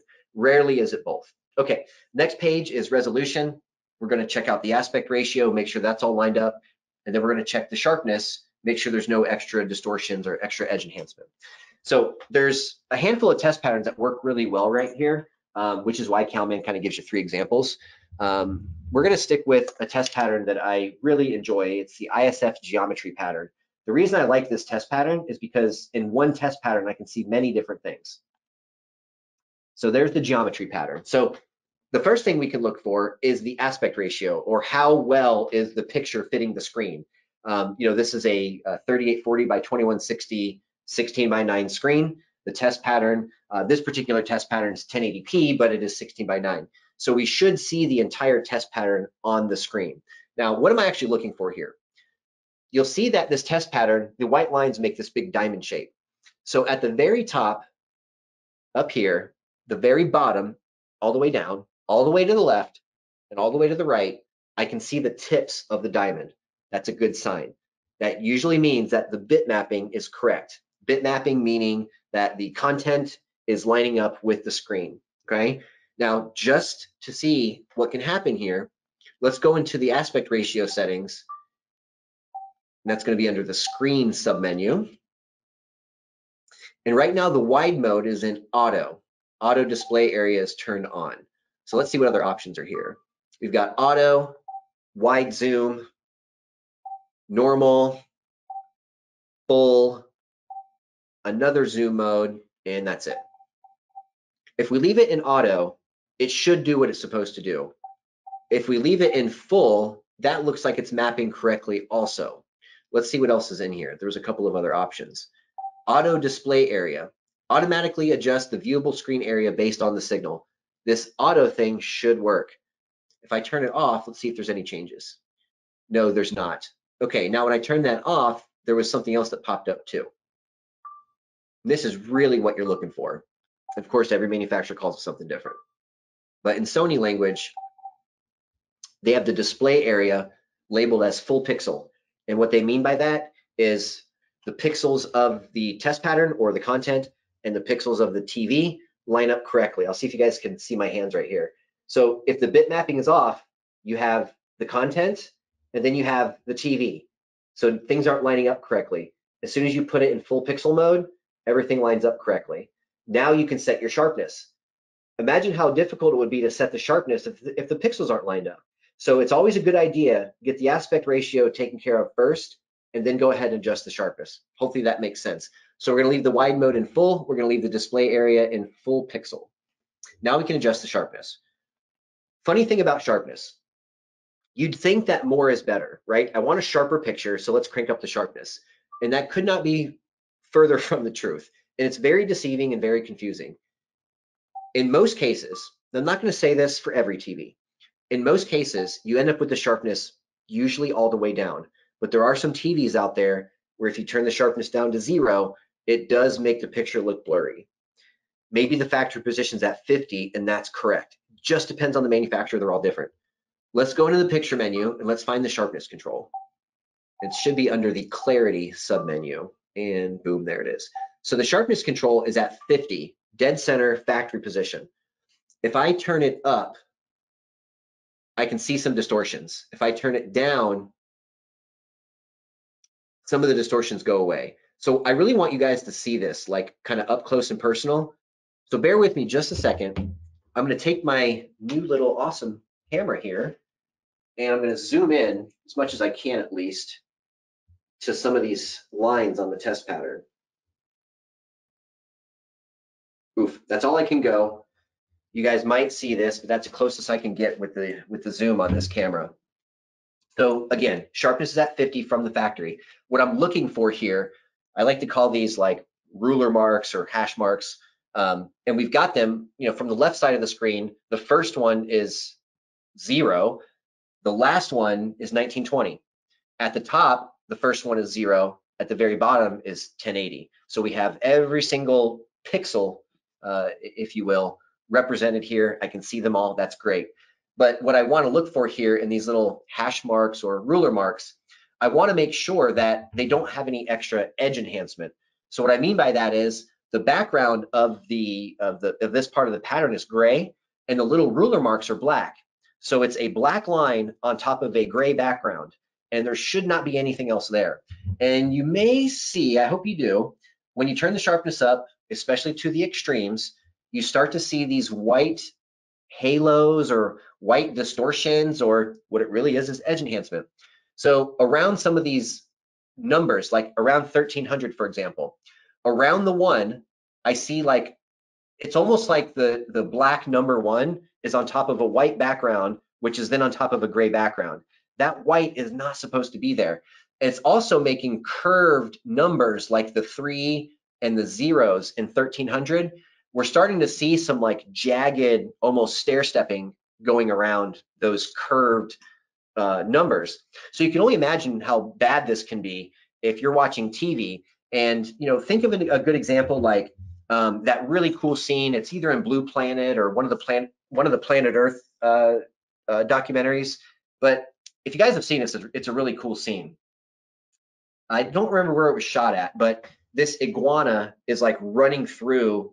Maybe they're at a beach or something, but this iguana is running through a big area that's full of like rocks and a bunch of little different colored gray and white. And so he's running across these rocks, and there's snakes everywhere, and the snakes are trying to get the iguana. If you haven't seen that scene before, I apologize for not remembering which one it's in, but I'm sure if you Google it, you can find it real quick. And then after the scene is over, and this is going to be a spoiler alert, sorry. The iguana makes it, none of the snakes get him. And after he gets away from the snakes, they do this really, really zoomed in close up of his face. So we're looking at a bunch of fine detail in the rocks. We're looking at a bunch of fine detail in the snakes and their scales and their skin. And then when the iguana comes up at the very end, zoomed in, there's a just immense amount of detail in his scales and in his eyes and everything. So if I'm looking at this really super fine detail stuff and I crank the sharpness up too high, all that stuff that's supposed to look smooth and natural and soft now looks super distorted, and I can barely make out what's going on. Another good example of this is the opening scene in The Dark Knight when the two bank robbers zip line from the big glass building to the roof of the next building. Watch that scene with all the rocks and pebbles that they land on the roof, and crank the sharpness up and see what happens to those round rocks. It's really, really gross. The other thing I like to call out here too is text. There's a lot of people out there who watch sports and the news, and there's a lot of text on the screen. So you run into that same problem that we're running into here, where the curves and the numbers themselves are super jagged and just gross looking. So the goal here is to get the picture as kind of sharp and as clear as you possibly can without any distortions. And like I mentioned before, in most of these cases, to achieve that, you have to turn the sharpness down to 0. So let's see what happens here. I don't think you guys will see this, so you have to trust me. I turn the sharpness down to 0, and right around 20. From, I should say 15. Yeah, right around 15 and down to 0, it looks about the same to me. But between 15 and especially at 0, I now have a black background and white lines and, black lines and black text on the screen. So it might sound counterintuitive to turn the sharpness down to 0. In very rare cases in the calibration universe, you turn something all the way up or all the way down, but you might have something like a backlight that you have to turn all the way up. You might have something like sharpness that you have to turn all the way down. So kind of a long rant on a very simple adjustment, but I just want to make sure you guys sort of understand what's going on with the test pattern and what to look for and what could potentially go wrong. All right, cool. Let's keep moving along here. Next, we're going to go to the grayscale, aka white balance. Guys, I just checked the time too.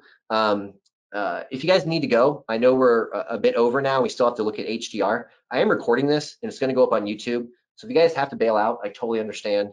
No problem there at all. And we'll tweet out and we'll send out the YouTube link once it's all done. Okay, so this TV does have, let's just double check it.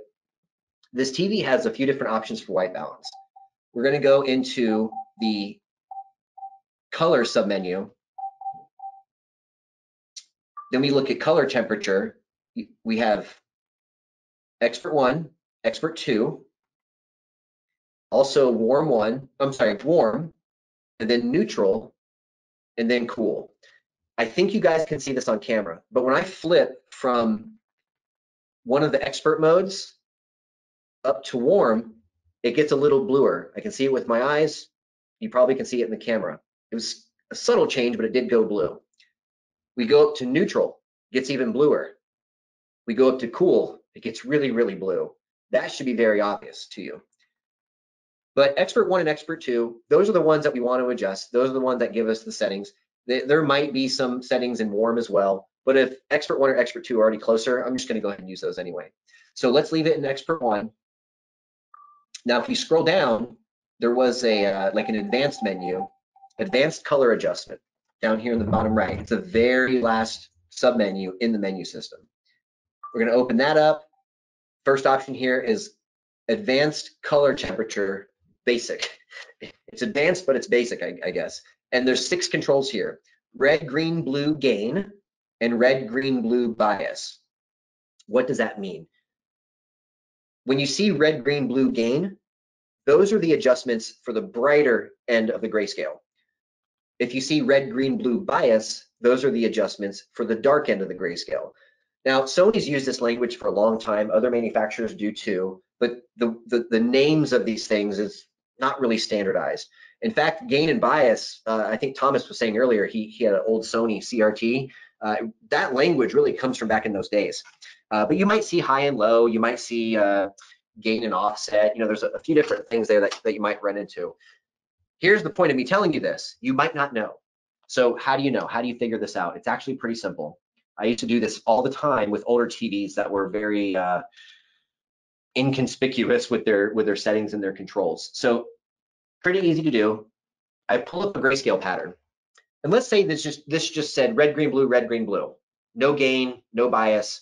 So I got to figure out which control does what. So I mentioned before, if you've calibrated for a while and you've studied color science a bit, we're most sensitive to green. Human eyes are most sensitive to green. So how can we test this? If I go to the green gain control, it's already maxed out. That's how Sony does it. So we're going to press enter. I can't go any higher, but I can go lower. So if you look at a CIE chart, what's opposite of green? It's magenta, okay? So if I turn down the green, I would expect some part of this grayscale to start to look magenta. So let's see. And boom, right away. Wow, okay. So it was like a few clicks. 1, 2, 3, 4, 5, 6. Okay, right about -5, -6, I can start to see it look magenta. Now, if we go real far down so you guys can kind of see the extremes,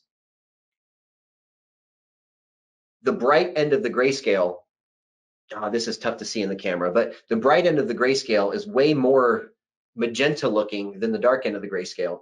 So that doesn't tell me the whole story, but it gives me a clue that the gain control is probably the bright control or the high end control for the grayscale. We'll do the same thing on the low end.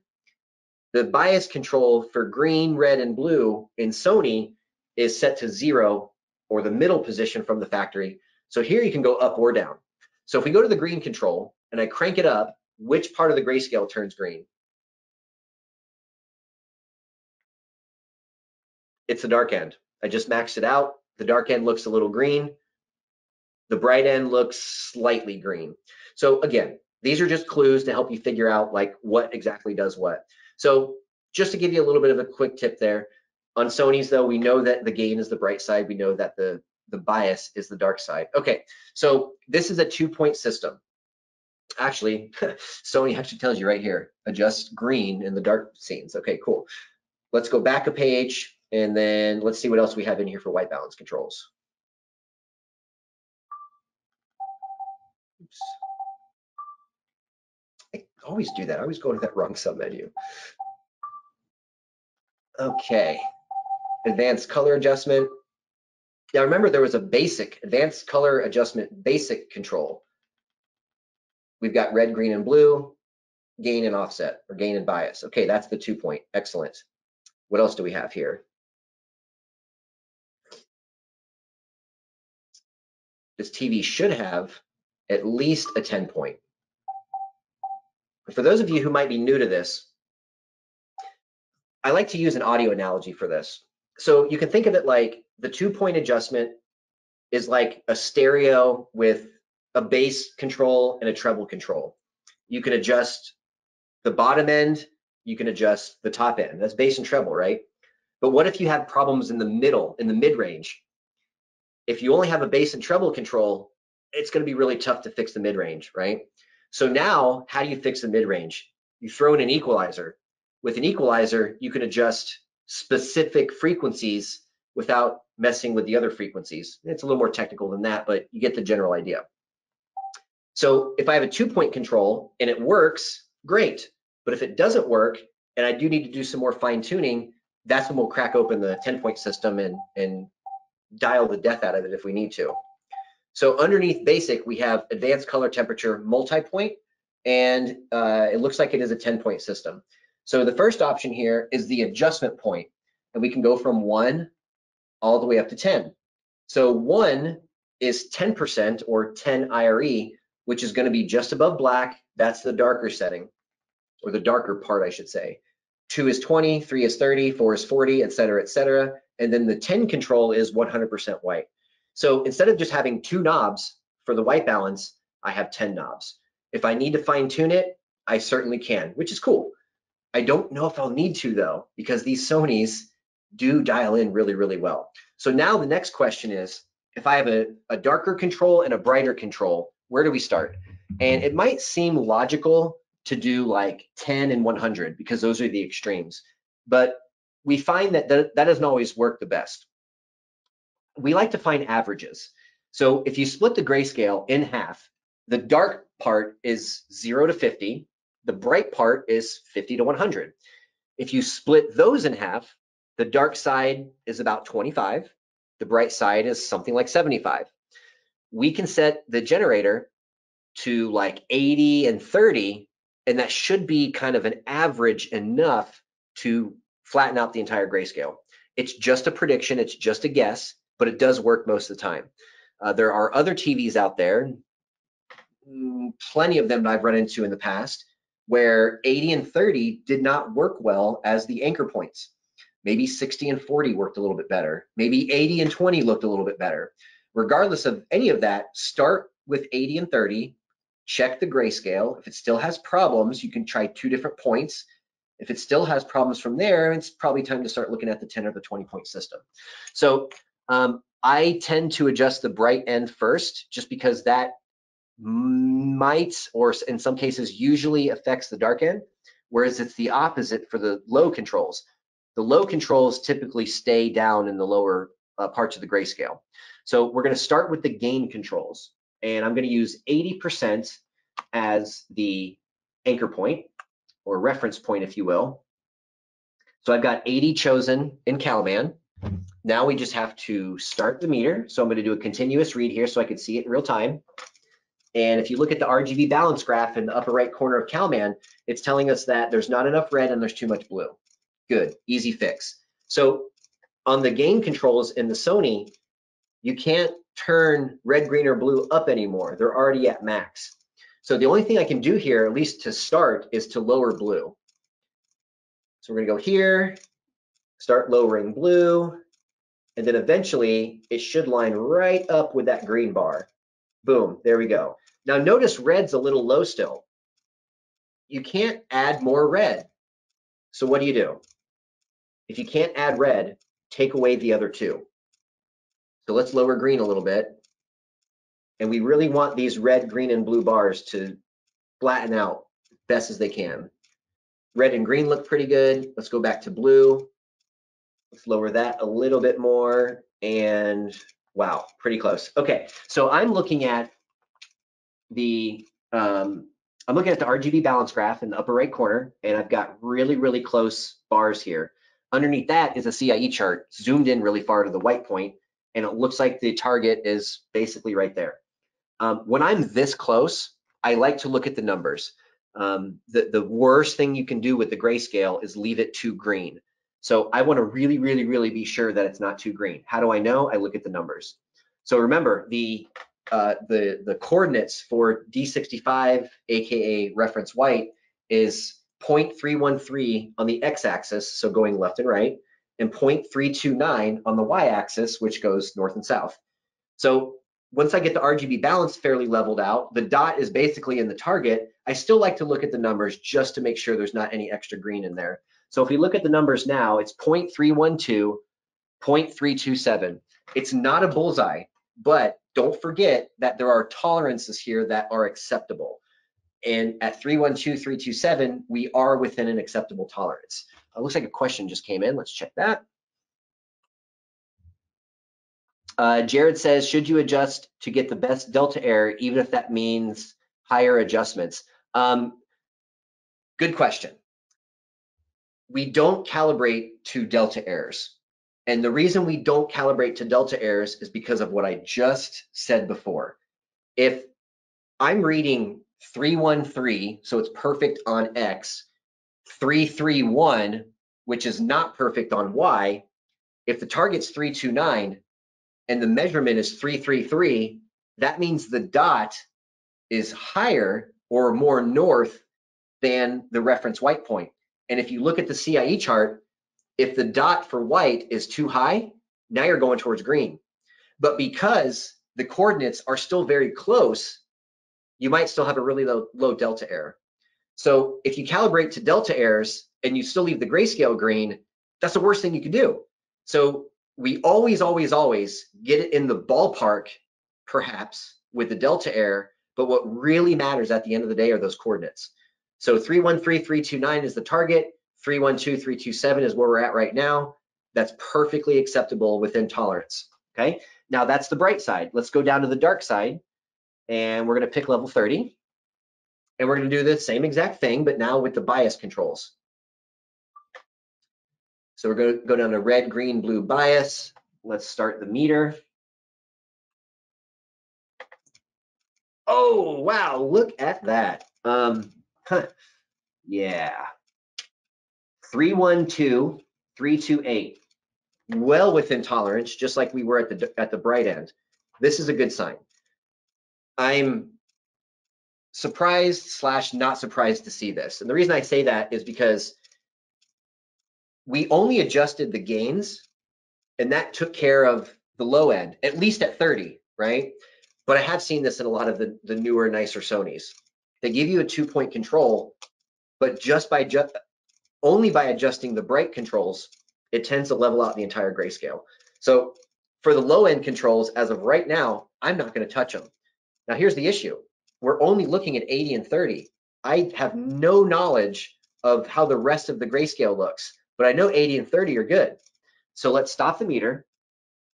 We're going to go to the next page, which is the multi-point grayscale adjustment.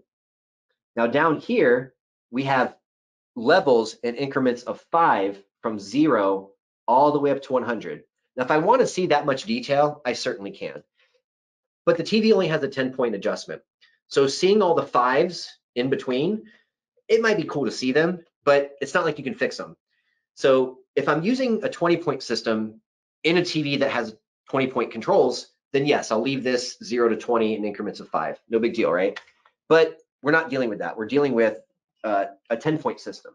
So if we go into the CalMan settings, on the workflow basic options, which is the first tab, go down about a third, we have grayscale points, and it's set to 20, 5 through 100.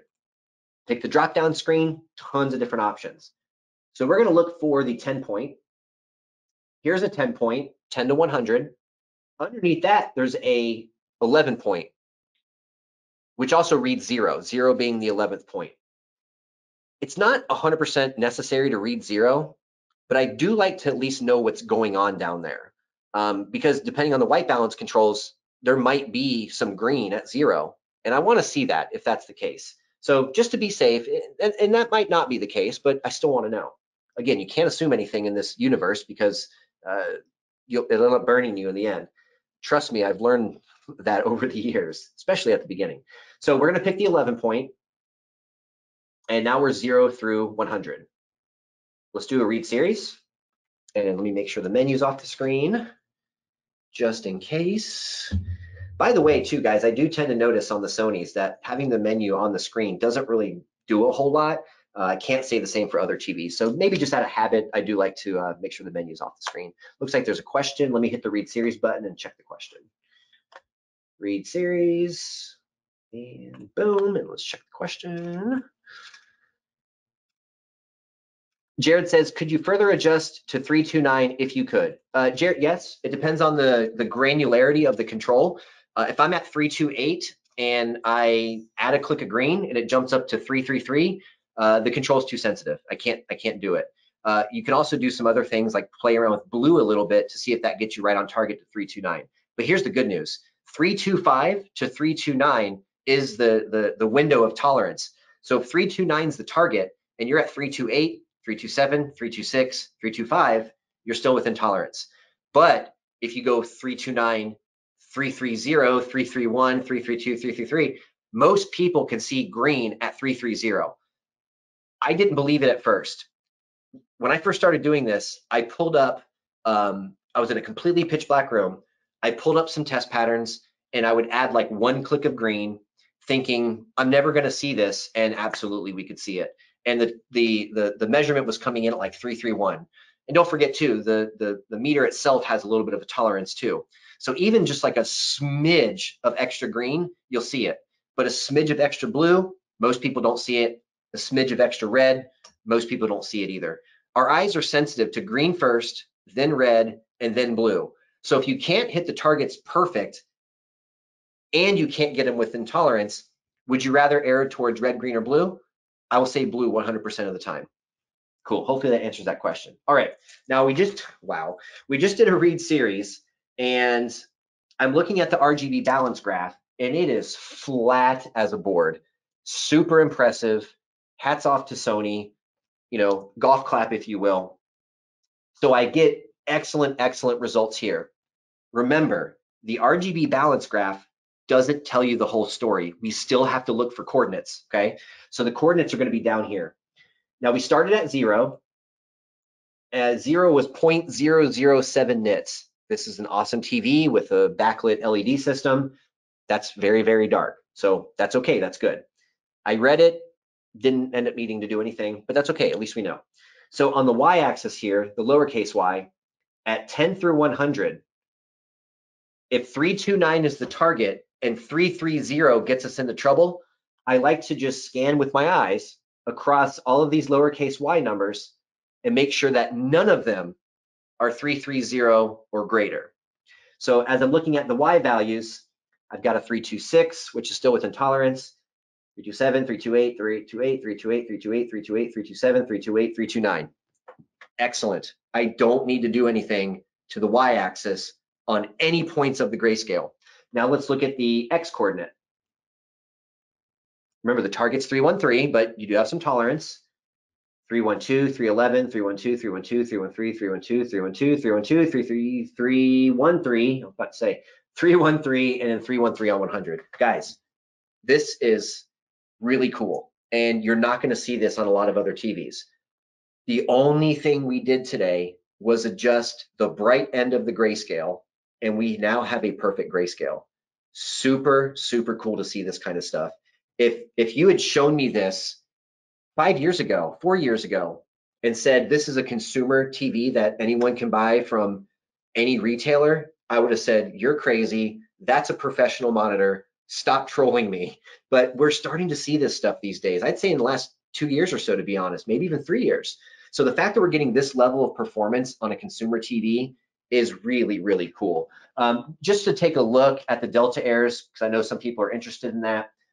We've got a 0.5 Delta Air at 100, 0.8 at 80, and everything else is just super, super low. So if our biggest Delta Air in the grayscale is a 0.8, super impressive. We want to be under 3.0, the lower the better, of course. But once you start getting numbers under 1.0, that's when you're starting to talk about professional monitors that are $1,000 an inch. So this is a 65-inch TV that I think you can buy for about $3,000 to $4,000, and the grayscale is near perfect. I love it. That's super cool. Let's move on. Looks like there might be a question. Richard says, Jared says, is the luminance something to adjust the Y value? Sort of what I was talking about before, Jared. If the multi-point white balance does give you a luminance control for each level, yeah, you could adjust it there. If not, then you could probably use the RGB controls for each level, add 5 clicks of red, green, blue. Now that level is a little bit brighter, or the opposite end, you take away 5 clicks of red, green, and blue, and now that level is a little bit darker. So there are ways to manipulate that stuff if you don't have a luminance control for each level. Richard says, also be mindful that our perception of Delta ITP is good rather than Delta E2000. Jared, or was that Richard or Jared? Okay, that was Jared. Good point. There are some more accurate Delta Air formulas now based on more or less how our eyes see. And if you want to measure these levels in ITP delta formula, you can certainly do that. That's not a problem. There's many different delta formulas out there. ITP being kind of the newest, latest, greatest. I've seen that, again, I'm not going to say all TVs, but I've seen in a lot of cases, you almost have to use ITP for HDR.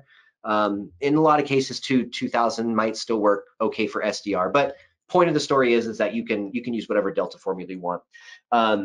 Richard says, also be mindful that our perception to any color is directly influenced by the neighboring color. Thank you for saying that. I ran into a situation one time. This has happened a couple times, but this was sort of an extreme, so I want to tell the story. I had a client reach out to me who lived way down in South Florida, like 4 hours one way for me. And he's like, hey man, I've got this JVC projector and my whole entire system is DIY and I did all this studying. It took me like 3 years to build the system. And the guy was a doctor and probably had some other smart friends. And the room was, the equipment list was impressive. The way he was describing the room, it was a dedicated room with no windows and he had acoustic treatments and it sounded really nice. So I get down to his house, again, 4 hours one way. I walk into the room. The first thing I notice is that the ceiling is white, the carpet is this beigey color, and the walls are yellow. So I'm thinking to myself, man, and the installation was great, by the way. He didn't overdo it on the screen size. He had a nice projector, all those things. And it like broke my heart that the walls were yellow. Richard's exactly right. Our perception of white or gray, or any color for that matter, can be affected by the environment that you're in. Or if you're looking at multiple colors, like maybe the SMPTE bars, and you're really concentrating on yellow, for example, the colors around it may influence your perception. So this is why I always, always, always tell people when you're doing a dedicated room or you're in some type of studio, like the studio that I record our training videos and stuff in, next room over here, purposefully, we painted that room in neutral gray. When I'm shooting in there, I want the camera and the colors and everything to look correct. I'm using D65 lighting to light up my table and myself when I'm doing these trainings and stuff. And I didn't want any of that stuff to look off. So, when you're watching something like hockey or Planet Earth and it's the Antarctica scene and there's lots of white on the screen, that white light is bouncing off the screen onto the yellow wall, back onto the screen, and then into your eyes. No good, because now everything looks yellow.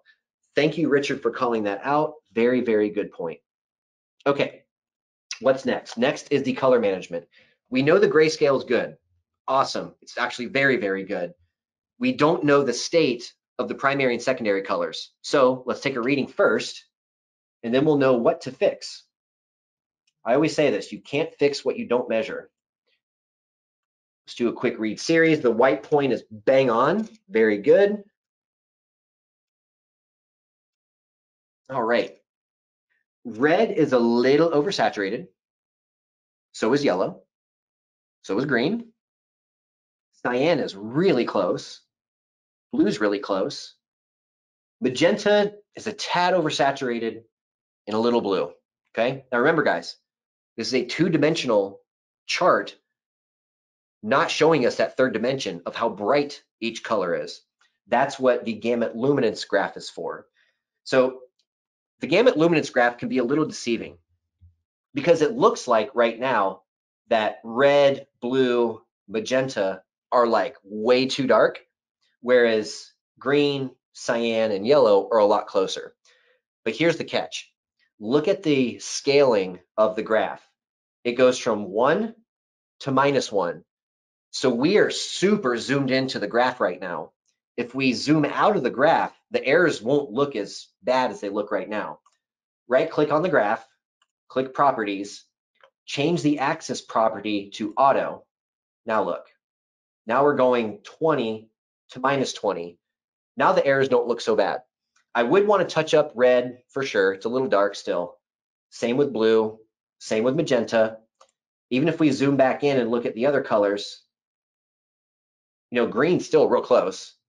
So is cyan, so is yellow, okay? So how do we know if it's close enough? Now we can start looking at things like delta errors, again, just to get us into the ballpark. So blue seems to be the worst error. It's a little off on X and Y and it's way off on luminance. So let's look at blue. if we use the numbers down here, the hard data, the good stuff, we look at blue, the target for blue is 0.153. I'm sorry, these are the readings. 0.153, 0.052 with a luminance of 4.6. Those are the readings. The targets are 0.150, 0.060, and 5.15. So if I'm at 4.6 and the target is 5.1, blue's too dark. So we can see it in the graph, we can see it in the numbers, blue needs to be addressed. Now it's not that bad because the overall delta error, and of course this number would change based on the formula you're using, but at least in delta error 2000 right now, the overall delta error, considering how bad it might look, is still only a 2.79. And that's still under 3, which is the ultimate goal. But I know this TV can do better, and I'm a nerd, so I'm gonna try to get it a little bit closer. Red, pretty good. Even though it's a little dark on luminance, it's still under 1 on the delta error. If you look at magenta, even though it's a little too dark and a little too blue, we're still at a 1.8 on the delta error. So guys, these are very, very good numbers considering we haven't touched anything yet in the color management. But again, I want you guys to see the controls and I want to nerd out and see how accurate this TV can be. It doesn't matter necessarily which order you do each color in, but I do like to kind of stick to this rule of thumb. The secondary colors are products of the primary colors. So if you do the primary colors first, the secondary colors there's a good chance that they might land where they're supposed to land anyway. So, a little bit less work for you. Now, if you're going to do the primary colors first, totally fine. Doesn't matter what order you do them in, but I do like to sort of think about like which one has the biggest error. That's the one I want to concentrate on the most. I don't know if you guys just experienced this, but my audio just did something real weird. If you guys can't hear me or something weird happened with the audio, please let me know. For some reason, my right channel of my headphones just completely died. Okay, so let's start with blue. That seems to be the worst error right here at like a 2.7. The biggest problem with blue is that it's too dark. The X and Y is actually pretty close. Let's see, is somebody giving me some? Okay, audio's good. Thank you guys. Thank you. Okay, since blue is too dark, that's where we're going to start. Something to remember about the primary and secondary colors. Number one, luminance is most important on the primary colors. So that's what you want to address first. Once you get the luminance under control, that's when you can start really dialing in the hue and the saturation for that color, aka the X and Y coordinate. So we're going to start with blue and we're going to start with luminance. I've got the meter up there now. Let's start the meter. And let's find that blue control.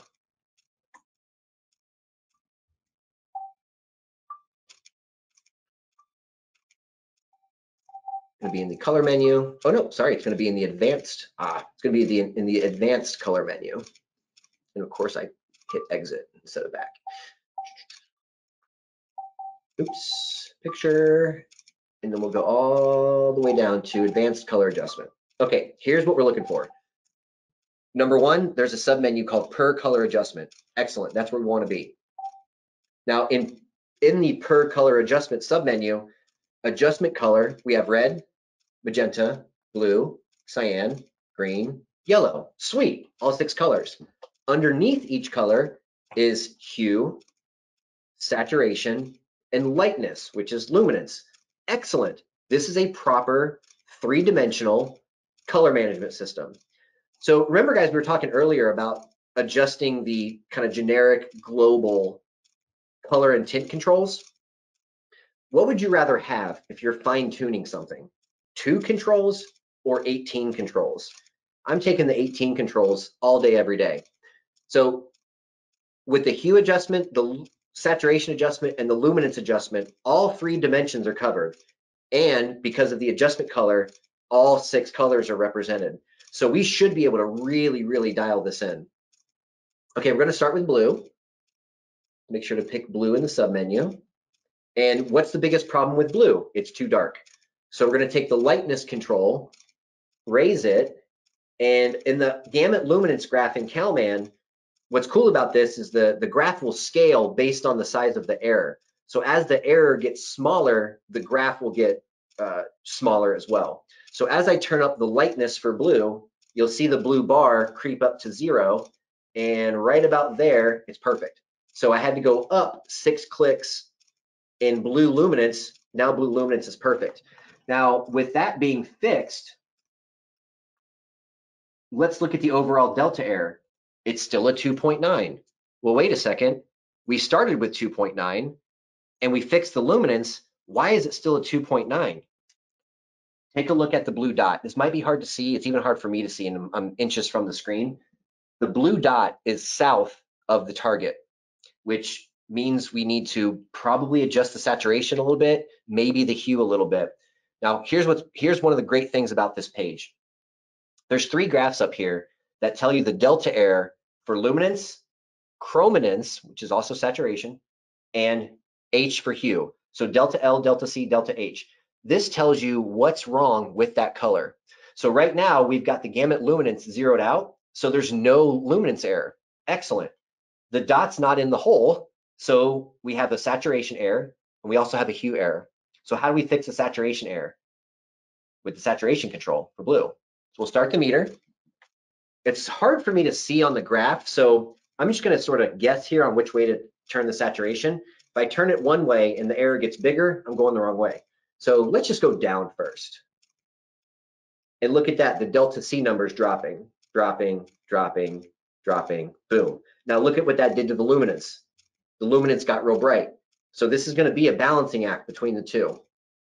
Let's adjust the hue just a little bit while we're here. Watch that delta H graph. If I go to the right, the error is getting worse, which means I need to go to the left. If I could see the dot a little bit better, it would be easier just to visualize it, but I'm just going to go by the delta graphs for now. Okay, delta H is perfect. Look at what that did to the saturation and the lightness, aka luminance. So we might have a little bit of a tough time here with blue. Let's see. Let's add a little bit more saturation in so the delta C number gets better. And let's maybe darken it a little bit. And let's see if we can take care of that pesky luminance error. Remember guys, the luminance error is the most important one here because blue is a primary color. So if you can get the luminance right and maybe the saturation's a little off, that's a good trade. Ideally, everything's perfect, but we're not in a perfect world. All right, we're getting close now. So the luminance error is gone. The saturation error is very, very small, and the hue error is very small, which gives us an overall delta error of 1.4. That's awesome. We cut the delta error in half in about 2 minutes or so. Really good. Now, for the sake of time, I do want to move on, but if we fiddled with this a little bit more, I bet you we could get it to basically perfect and get those delta errors super low, but we'll leave it here for now just to save some time. It looks like there's a question. Let's check that out. Jared says, are there controls in the TV to adjust the TV settings in CalMan versus using the remote?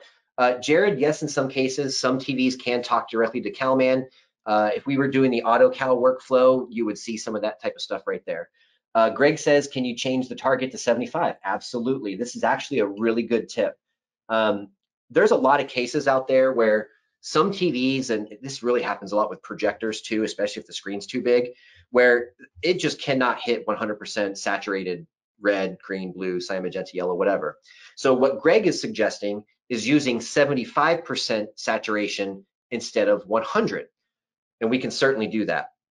And I do this in the real world sometimes. If I'm running into one of those situations where I can't hit 100% fully saturated for whatever color it is. The other thing this might help too is we'll look at another graph a little bit later called saturation sweeps, which shows you how well that color tracks from no color, so white, all the way out to 100% saturation. And there's multiple targets in between the two, or yeah, in between the two. So if you're at 100% saturation and the TV can't hit it, then crank down your target to 75%. If you have a really bad saturation sweep, try recalibrating that color at 75% instead, and you might get a better saturation sweep. So let's take a look at that, just so we can bring up what Greg was saying.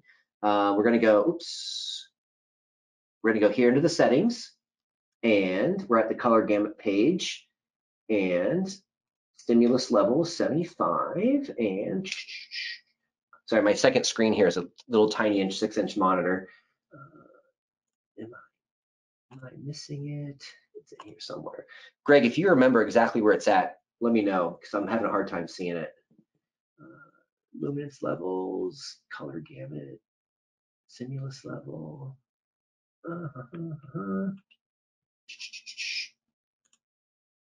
Is it in? No, it's not. Okay, that's okay. But you guys get the point. You know, if you're having if you're having issues with saturation sweeps, or if you're having issues with a projector or a TV like this, hitting 100%, absolutely crank down your test pattern so it's 75% saturation. So your target would actually end up being like here somewhere instead of all the way out to 100%. But awesome, good point. Let's see if there's anything else. Thomas says the new Sonys can connect to CalMan. Sony does have a proprietary software package for their projectors. I have not yet seen any of them talk directly to CalMan, but the flat panel TVs, as long as it's a master series, will. Yep, Thomas says flat panels. Yes, as long as it's a master series, absolutely. Okay, let's see if there's any other questions. And no. Okay, great. So blue's looking pretty good. What's the next worst color? I would say red. So let's bring up red, start the meter. What's wrong with red? Well, it's a little dark and it's a little oversaturated. I know it's oversaturated because there's a chrominance error and also the dots outside of the box. So oversaturated here, red's oversaturated. So let's adjust the luminance first. Go back a menu.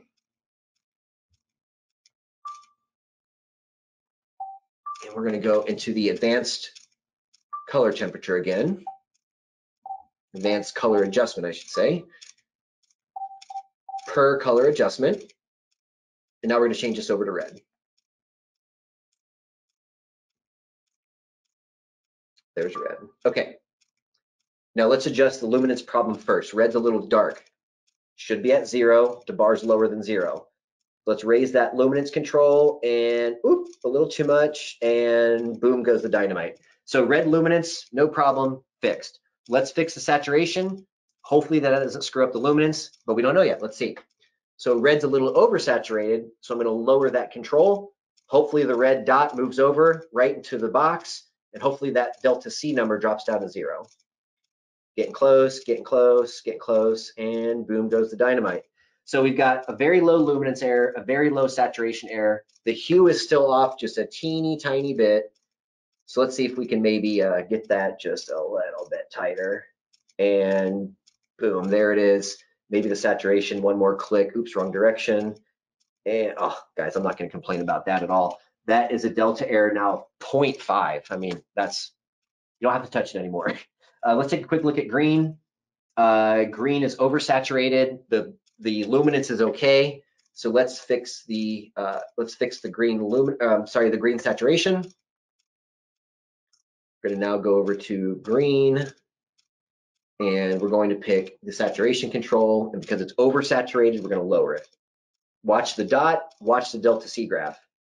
Lower, lower, lower, and a couple more clicks, and bam, perfect. Now our delta error went down to 1.4. We fixed it in 20 seconds.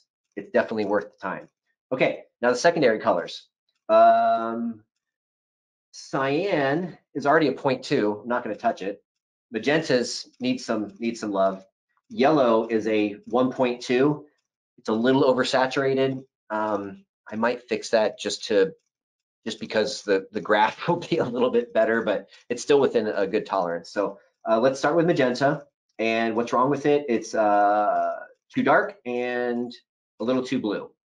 So primary colors, I said before, the luminance is the most important thing. And just think about it.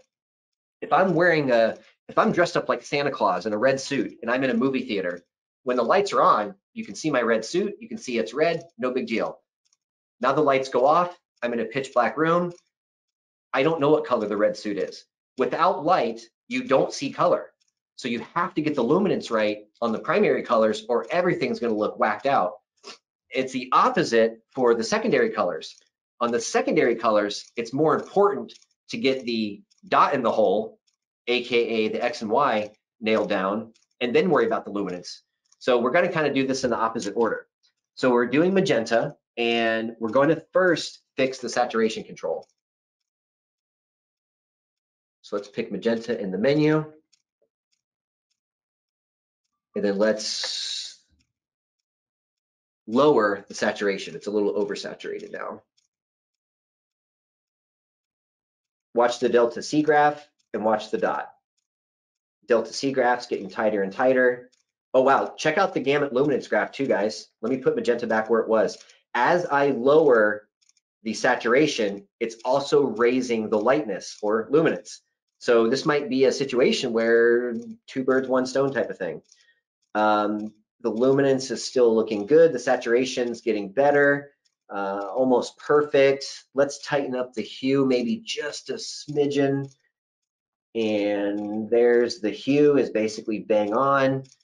The saturation drifted just a little bit. Now it's fixed. Now let's fix the lightness. It's a little too bright still. We're gonna come down. Ooh, one click. That's it. That's all it took. Now magenta is a 0.14 on the delta error. Excellent. Very, very good. Okay, what else is going on? Cyan's good. Not going to touch it. I did mention yellow is a little oversaturated. I'm just going to fix that so I don't lose any sleep tonight. Let's pick yellow in the menu. And then let's lower the saturation just a little bit. This is the kind of stuff that you really have to nail down in a professional environment. You know, in a professional environment, we're going to work on this until the delta errors are as low as possible, hopefully all under 1. But you know, in a real world scenario, in a living room type situation, the delta error of 2.9 versus 0.9, unless you work for Pantone and get your eyes color tested every year, and you've done it for 30 years, most people are not going to see that. Okay, let's get that saturation control a little bit lower. Now we have the yellow saturation completely under control. Okay, awesome. Guys, the color gamut looks sweet. Before I move on, we just did a white balance adjustment and we just did a color gamut adjustment. Don't move on until you look at something, because test patterns are test patterns. Numbers are numbers. At the end of the day, trust your eyes. If the light meter and CalMan are telling me that the grayscale is perfect, but I pull up a grayscale test pattern and it looks green, who do you trust? Trust your eyes, especially if it's a green issue. So let's pull up a grayscale before we move on. I like to use the gray step 16 because it shows me 16 different steps of gray. There's also a ramp in there as well, which is a more of a smoother transition. But yeah, so I'm not seeing any discrepancies. Dark gray looks dark gray, middle gray looks good, white looks good. If I saw some pink or green or blue in here, then it's something we would need to address. No big deal, that all looks great. Now, as far as the color gamut goes, you can look at two things. Of course, you always have the SMPTE color bars, which again, if you've looked at these a lot, you can tell by looking at them, most things are okay. That looks pretty good, but I really also like to look at the skin tone test pattern that we looked at before, which is this one right here. And as I'm looking at the skin tones from straight on, and I'm looking at the primary and secondary colors that make up their clothing, everything looks nice. There are a couple of newer skin tone test patterns that I really like. You can find those from Greg at the Professional Video Alliance. And I believe, Greg, and you may correct me here, I believe some of those patterns are on maybe the Spears disc. Please correct me if I'm wrong there, but they're HDR and really nice, really nice test patterns. Jared asks, average calibration session. We're talking a lot as I'm giving instruction here. It really depends on what I'm doing. I'll give you an example of one I did a few weekends ago. It was an LG OLED, bright living room, and he was also a gamer and also watched HDR and also watched Dolby Vision. So we did a day mode and night mode for SDR. I calibrated HDR and HDR game mode, and then we calibrated Dolby Vision and a Dolby Vision game mode. So that's what, like 6 different modes. I scheduled it for 4 hours, and I think I was there for a little over 4 hours. If I'm left alone and the customer like leaves, goes in the other room and says, hey, let me know when you're done, it's more like 2.5 to about 3.5 hours. I like to spend some time showing the customer test patterns and kind of explaining it to them, especially the customers that are a little more into this. They like to geek out with this kind of stuff, so I'm happy to do that with them. But if I'm doing my own TV at home, or if I'm left alone in a client's home and he just says, hey, let me know when you're done, maybe 2, maybe 3 hours to do 4, 5, 6 modes or so. Just depends on how much work needs to be done. And then let's see, is that the, oh, Greg, okay, good, thank you. Greg says that those test patterns are on his disk. So thank you for that, Greg. He gave us this email address, Greg with 2 G's, G-R-E-G-G @pva.tv. And if you order it from him, shameless plug for Greg, but if you order it from him, he'll give you a 20% discount on the disc. So awesome, thank you, Greg. Okay, cool. Color gamut looks great. Grayscale looks great. Test patterns look great. I'm very happy with the way this is turning out. We've only got a couple more things to check. Somebody asked before, when do you adjust brightness and contrast? Well, yes, you adjust it at the beginning and adjust it at the end. First, let's look at the saturation sweeps. I kind of talked about this before. We're going to look at each color and how it tracks. This is the first pattern there. We're going to look at each color and how it tracks from white all the way out to 100% saturation. This gives us an idea of how linear that color is. Now, there's a good audio analogy here. I like to use audio analogies. What's more important in audio? The top end way up at 20K, or the bottom end way down at 20 hertz, or the middle? The middle is always the most important thing, right? So if I calibrate each color at 100% saturation, but it screws up the middle, I don't think I want to do that. And as we talked about before, if I change the target from 100% saturation to 75% saturation, that might help things kind of land and line up in a slightly better place. But let's take a reading first. Let's see how it looks. Okay, there's white. It's going to map out red first. Guys, here we go. Perfect example. Perfect example. Now, without going into the menu and changing the target, on this page, there's a real easy way to change the target, and I'll show you when it's done.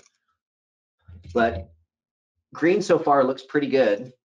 Blue's a little undersaturated in the midtones, just like red is. Maybe magenta is too. But look at 100% magenta, it's bang on. Same thing happens with red, it's bang on, but the middle tones are a little whacked out. Yellow doesn't look bad. If I were going to address this, I would certainly address red. It's a very important color to content. And I probably would adjust magenta a little bit too. So how do you do that? Well, we did the CMS earlier at 100% saturation. I want to crank that down. So in the bottom left here, CalMan, I'm going to hit this menu. We're going to pick red, and then I'm going to pick 80% instead of 100%. So we're going to pick 80%, start the meter. Now we're looking at this dot right here. And now the 3 delta graphs tell us what's going on at 80%. So at 80%,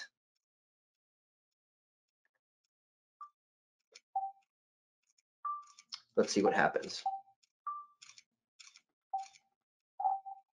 Advanced color adjustment, per color adjustment, we're going to pick red. And this is a saturation issue. We're going to raise it. Now watch the 80% red dot and also watch the delta C graph. Better, better, better. 3 clicks is all it took. So we came down 4 clicks, I want to say, at 100% saturation, raised it 2 or 3 clicks, 80% is now looking good. Now, here's the $1 million question. Did fixing 80 fix other things, or did it make things worse? I don't know. We got to take some measurements. So I'll just do it real quick like this. Instead of doing a read series and looking at all the colors again, I'm just going to do a quick measurement of each level. So 20%, the play button will just take 1 reading 1 time. 40%, play button. 60%, play button. 80%, play button. And 100%, play button. What do you guys think? A little tighter? I think it's a lot tighter. Now, here's the trade-off though. 100% red is now a little oversaturated. That was the problem we started off with at the beginning. Red had always been oversaturated. So here's one of those judgment calls that you have to make. Am I okay with leaving 100% red slightly oversaturated, but that means the middle tones are good? Or do I want 100% saturation to be good if that makes the midtones undersaturated? if I had to pick between those two scenarios, I'm taking scenario number one. Red's a little oversaturated, not the end of the world. At least it's not undersaturated, at 100%, I should say. The last thing you want is for a Ferrari to be on the screen and it looks pink. It would be terrible. But if the Ferrari is slightly oversaturated, that actually might look kind of cool, right? I mean, yeah, it's not perfect and it's not to reference, but if living with a small error at 100 means that there's smaller errors in the middle, if you have to make that trade-off, I think it's worth it. Let's see if there's a question. Oh, Greg was just saying, oh, Greg, I thought you meant, sorry, Greg was saying that the diversified video solutions, the DVS disk, Greg's patterns are on that disk. So thank you, Greg, for that clarification. Yeah, again, okay, yeah, 20% off if you order it from the website. Okay, sweet. Okay, for the sake of time, I'll move on, but you guys get the point. If we wanted to fix magenta, we probably could. I'm gonna stick with this red. I think that's a little bit better than having 100% perfect, but the middle tones are a little over, a little under. I'll take that, awesome. Let's go next. Now we're gonna recheck things we've already done. Black level, white level. Did they stay the same? Let's look at the contrast pattern. And I can still see 253, sweet, no changes. I look at the brightness pattern, I can still see 17, awesome, don't have to touch anything. We might run the clip test just to be safe. I'm sure it's gonna be fine, but you never know until you try. Now remember guys, at the beginning, when we did the clip test, the red, green, and blue lines were like more separated, but now that we've done the white balance, they're pancaked or sandwiched together. This is awesome. Not only is it tracking basically perfect, but the red, green, and blue are smashed on top of each other. So that means we have really good luminance, good gamma, at least on the top end. I'm sure the rest of it's fine too. And it's nice and linear, good white balance. There's no deviation of red, green, or blue here. This is excellent. All right, another question. Let's check that. Jared says, is there a way to fix the red or is it a trade-off only? Jared, yes, you absolutely could fix red. In fact, if you wanted to get real crazy, you could fix that entire color gamut to thousands of points if you want to. But here's the trade-off for that. Bring your wallet, probably your checkbook, because there are external video processors that use a slightly different method called lookup tables. Feel free, read about it. It's a bit of an explanation, but basically you can adjust the TV up to thousands and thousands of different points if you want to. In fact, I should back that up. You're not actually adjusting the TV, you're adjusting the processor box. Some of them come in really big, extravagant, 10 inputs, 4 outputs, so it's like a switch and a processor at the same time. And then there's other smaller ones that's just a little magic box that you plug in first, you plug in last before you plug into the TV. Then you calibrate the little box itself, and now all of your dots and stuff line up perfect. But again, these are not inexpensive processors. Now on a TV like this, where it was 3, 4, 5 grand, and maybe you can get one of those processors for, let's say, under $1,000, it might be worth it. That might be something that you want to do. But if you're buying a $1,000 TV, I doubt that's something you want to do there. I do 100% of the time, well, 99.99% of the time, I would almost always recommend one of those processor boxes for a projector system, mainly because they do some more cool stuff with HDR, like better tone mapping and a few other things too. So in a projection system, I do like to recommend those. If it's a flat panel like this and it's really used for critical viewing, yeah, you might want to do that. But average person, even if it's a dark room, watching normal content, these little tiny anomalies that we're seeing are not a big deal. Ladislav, great to see you. Thanks for coming. He mentions that the LG OLEDs use the lookup table method. Absolutely, they sure do. Sony, when you do AutoCal, does not. It's just making these adjustments that we're doing manually makes them on their own. So yeah, good call. The 3 LUT system is built into the LG OLEDs. Very good. Okay, clip test looks good. Brightness and contrast look good. Now the luminance, remember we set it to like 160 nits or so, hoping for like 150 at the end. Let's take a reading. 142. Good. I'm still within that kind of ballpark where I wanted to be. Remember I said I wanted to be between like 120 and 150. We're at 142. I'm not going to touch it. I'm very happy with that. Stop the meter, move on. Now, you might be wondering, like, what if it's too high or too low now? You can adjust the backlight, or in Sony language, the brightness. Just be careful though, because if you adjust that, it might have other consequences. So if you do adjust the backlight, 10 clicks up to get a bit brighter, you're probably going to want to go back and check things like your black level, make sure it didn't do anything weird to the gamma, make sure it didn't do anything weird to the white balance either, or the color gamut for that matter. But we're still in that same area where we wanted to be, so we'll hit next. Now at this point in CalMan, if we're happy with everything so far, we can click this post calibration button. If I do want to go back and make more adjustments, like maybe because I raised the backlight, I can click back to display settings and the workflow will start over again, and we can make more adjustments. But I'm very happy with this so far, so we'll click post calibration. And now we're going to get the saturation sweeps one more time. This is what's going to go on the report at the end. So let's look at the saturation sweeps. Red looks excellent. We knew that because we fixed it. Magenta is still going to be a little off, but again, it's okay. It's fixable, but I don't want to keep you guys here for for too long. Again, if I was dealing with a paying customer, then yes, of course. But you see how easy it is to fix. Pick 80% instead, line that up, and then the rest of it should be good.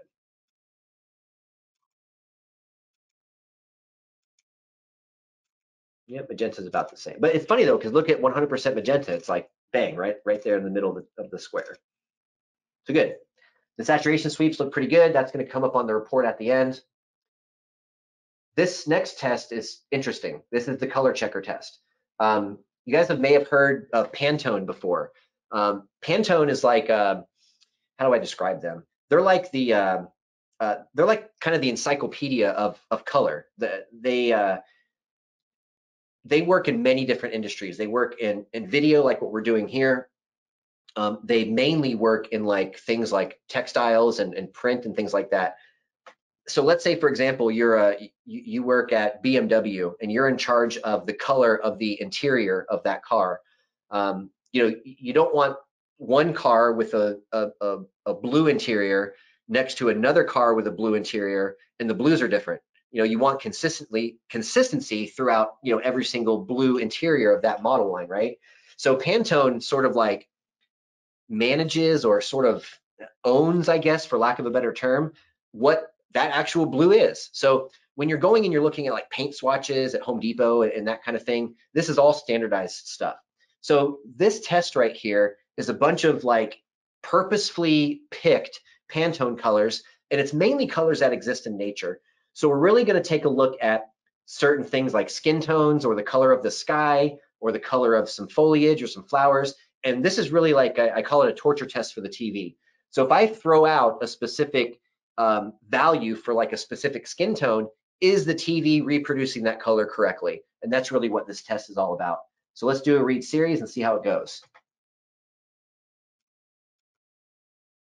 White's perfect. We knew that. That's excellent. Now you'll start to see all these dots, if you will, sort of start to land in their respective targets. Another graph I really look at here is the delta graph. Again, we're in DE 2000, but you can set this up however you'd like. There's a number 2 right here and a number 4 right here. So as long as all of these colors are kind of in the middle of that and lower, I'm going to be pretty happy. In fact, some of these colors are very, very good, and they're underneath 2 and even in some cases underneath 1. It looks like so far there is kind of a yellow color that's a little taller or a little bit of a worse error than the rest of them so far. But as I hover my mouse over it, I can see the delta error, and it's still only a 2. So that's awesome. I'm going to be real happy with that. There's really no need to adjust anything more. If we look at the skin tones, those are all under 2 as well. So, if you're watching the news or you're watching a movie and, 2 people are talking to each other, or you're looking at a group of people, with these kind of numbers, the skin tone should be really, really nice. So there's the color checker. Now we're going to put in the settings. Normally, yes, record all the settings.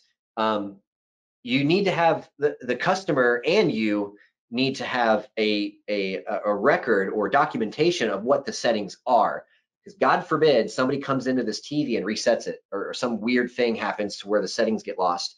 It's way easier to look at a spreadsheet or to look at a report like this and say, okay, well, the picture got reset. No need to cry over it. We know all the numbers. So let's go through. Okay, the mode was custom. The color temperature was expert 1. The gamma was -2. The backlight was 5. You know, so on and so on and so on. So normally I would go through and fill all this stuff in, but for the sake of time, I'm just going to go ahead and skip most of this. I'm just going to put custom as custom as the picture mode. Something else you might want to do too, I've seen this plenty of times over the years, as you're going through the different menus on the TV, I have seen calibrators before take out their smartphone and just take pictures of each menu. That's cool too, but there has to be some sort of documentation of what the settings are. Okay, now this is the final read, post-calibration. I have a feeling this will be really nice. RGB balance is super tight. The luminance, the yellow line at the bottom left, you can't even see the gray line. The gray line is the measured line. The yellow line is the target, and they are like smashed on top of each other, which is really cool. Let's see, red, green, blue, cyan, yellow, magenta. Primary and secondary colors, guys, bang, bang, bang, bang, bang, all good. The luminance errors are super small. The overall errors are, let's see, the worst, the biggest error is blue at a whopping 1.4. That's awesome. The lowest error is magenta at 0.14. Now remember, that's assuming this target, which is 100%. If we measured 80, the delta error would be a little bit higher, and we would probably want to recalibrate magenta at 80. But we've already talked about that, and feel free, you can do it if you'd like. Okay, that's it for SDR. Now the good news is HDR takes little to no time, especially on the Sony, because when you white balance SDR, it's supposed to transfer over to HDR. So remember, in SDR, the color temperature was expert 1. So when we go into HDR and we put that mode into expert 1 for the color temperature, the white balance should be bang on. So we'll see. The other thing we have to think about in HDR is the EOTF, and we have to see and make sure it's tracking correctly. If it's not, we could run into some really strange problems with HDR. So let's do this. We're going to change the workflow. Oh, and by the way, if you want to see it, at the end of this whole entire thing, this is what the customer ends up seeing. There's a report. Let me actually generate it again. Okay, view report. We're going to save the session with that name. And then from here, we can generate this into a PDF and email it to the customer. Or if it's your TV, maybe save the PDF on your computer, and there you go. I've actually had some customers in the past, a couple guys who had like these just real big, giant, real cool, nice systems. For a couple of those guys, I've actually like printed out the report for them, and they'll keep it like somewhere in their theater room so they can like show it off to their friends and stuff, which I think is really cool. The other thing I've done for people before in the past, with these big, almost like reference grade type theaters, you can go to any trophy store and have like a plaque made. So you walk into the theater room and maybe there's some movie posters and stuff, and there's a plaque up there that says, this theater has been calibrated to Rec 709 and da, da, da. So some people really geek out on this stuff, and I think that's super cool myself. Okay, there's the reporting. Let's switch workflows into the HDR workflow, and this should be pretty painless. We're going to go to HDR manual calibration. Again, because we're doing this manually, we're going to use the manual workflow. If we were doing auto cal, we would use the Sony specific workflow. But again, people asked us to do this manually, so here we are. Okay, HDR calibration.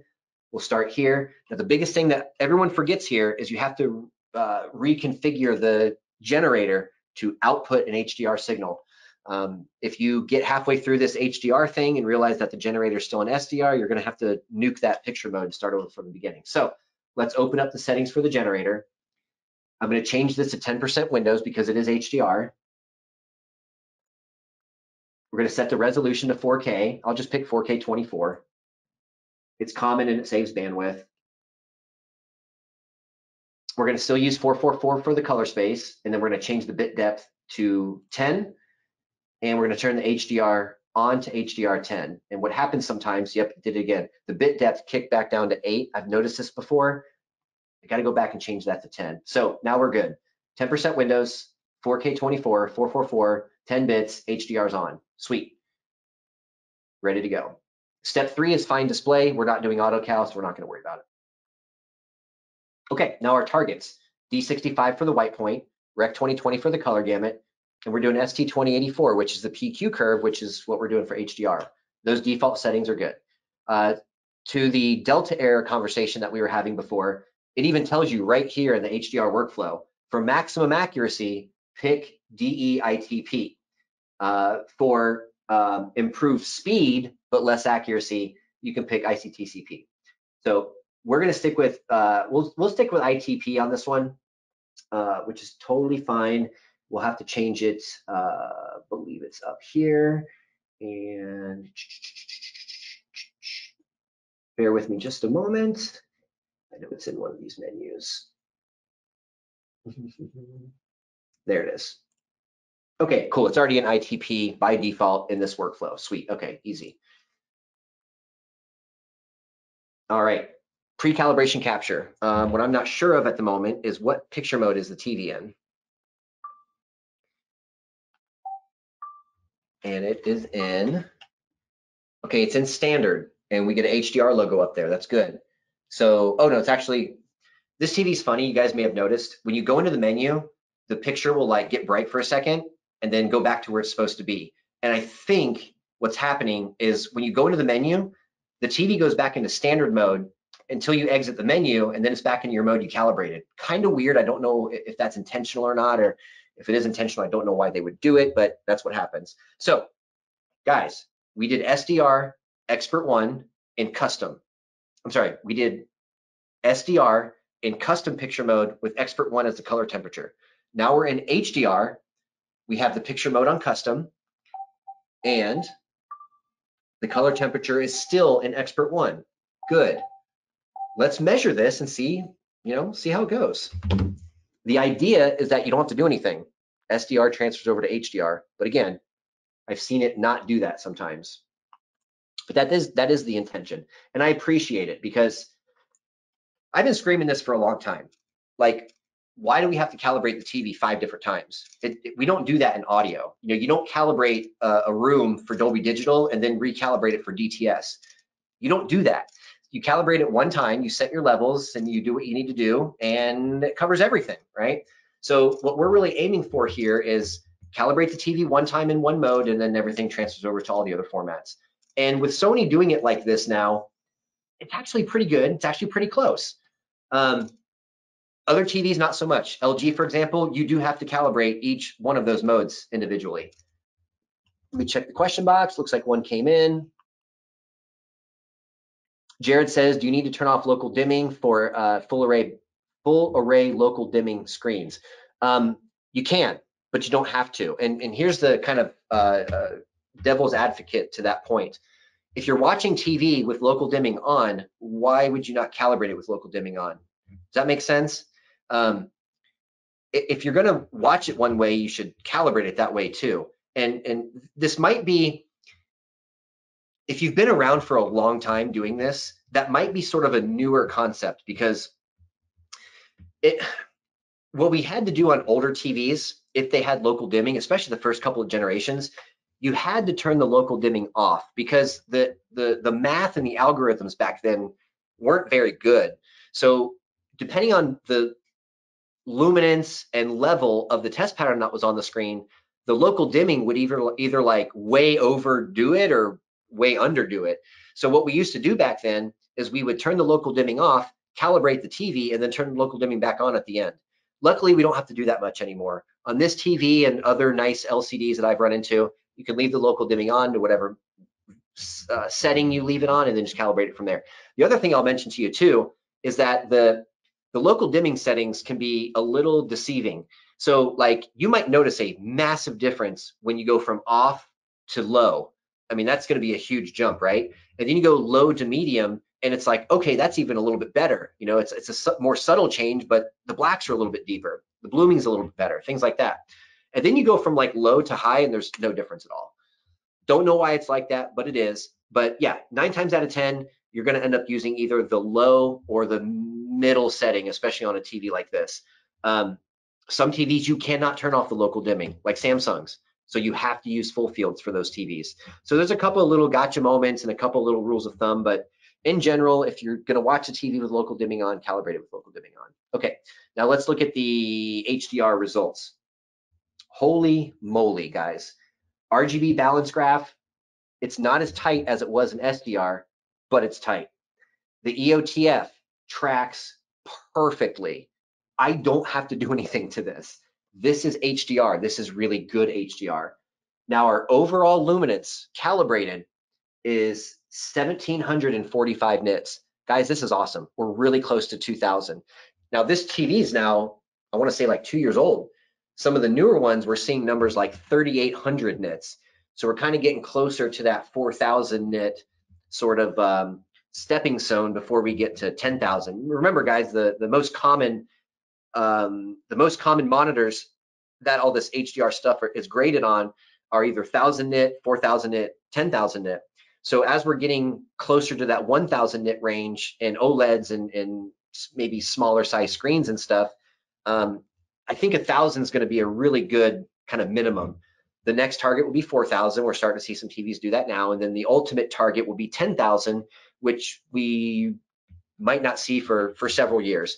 The good news is, though, is that we have seen some Sony prototype panels at trade shows in secret blacked out rooms that are 10,000 nits. And it might be, you might be thinking like, God, 10,000 nits, are you crazy? Like that's like putting your face in front of your headlights of your car, right? But don't think of it like that. Think of it as extra headroom.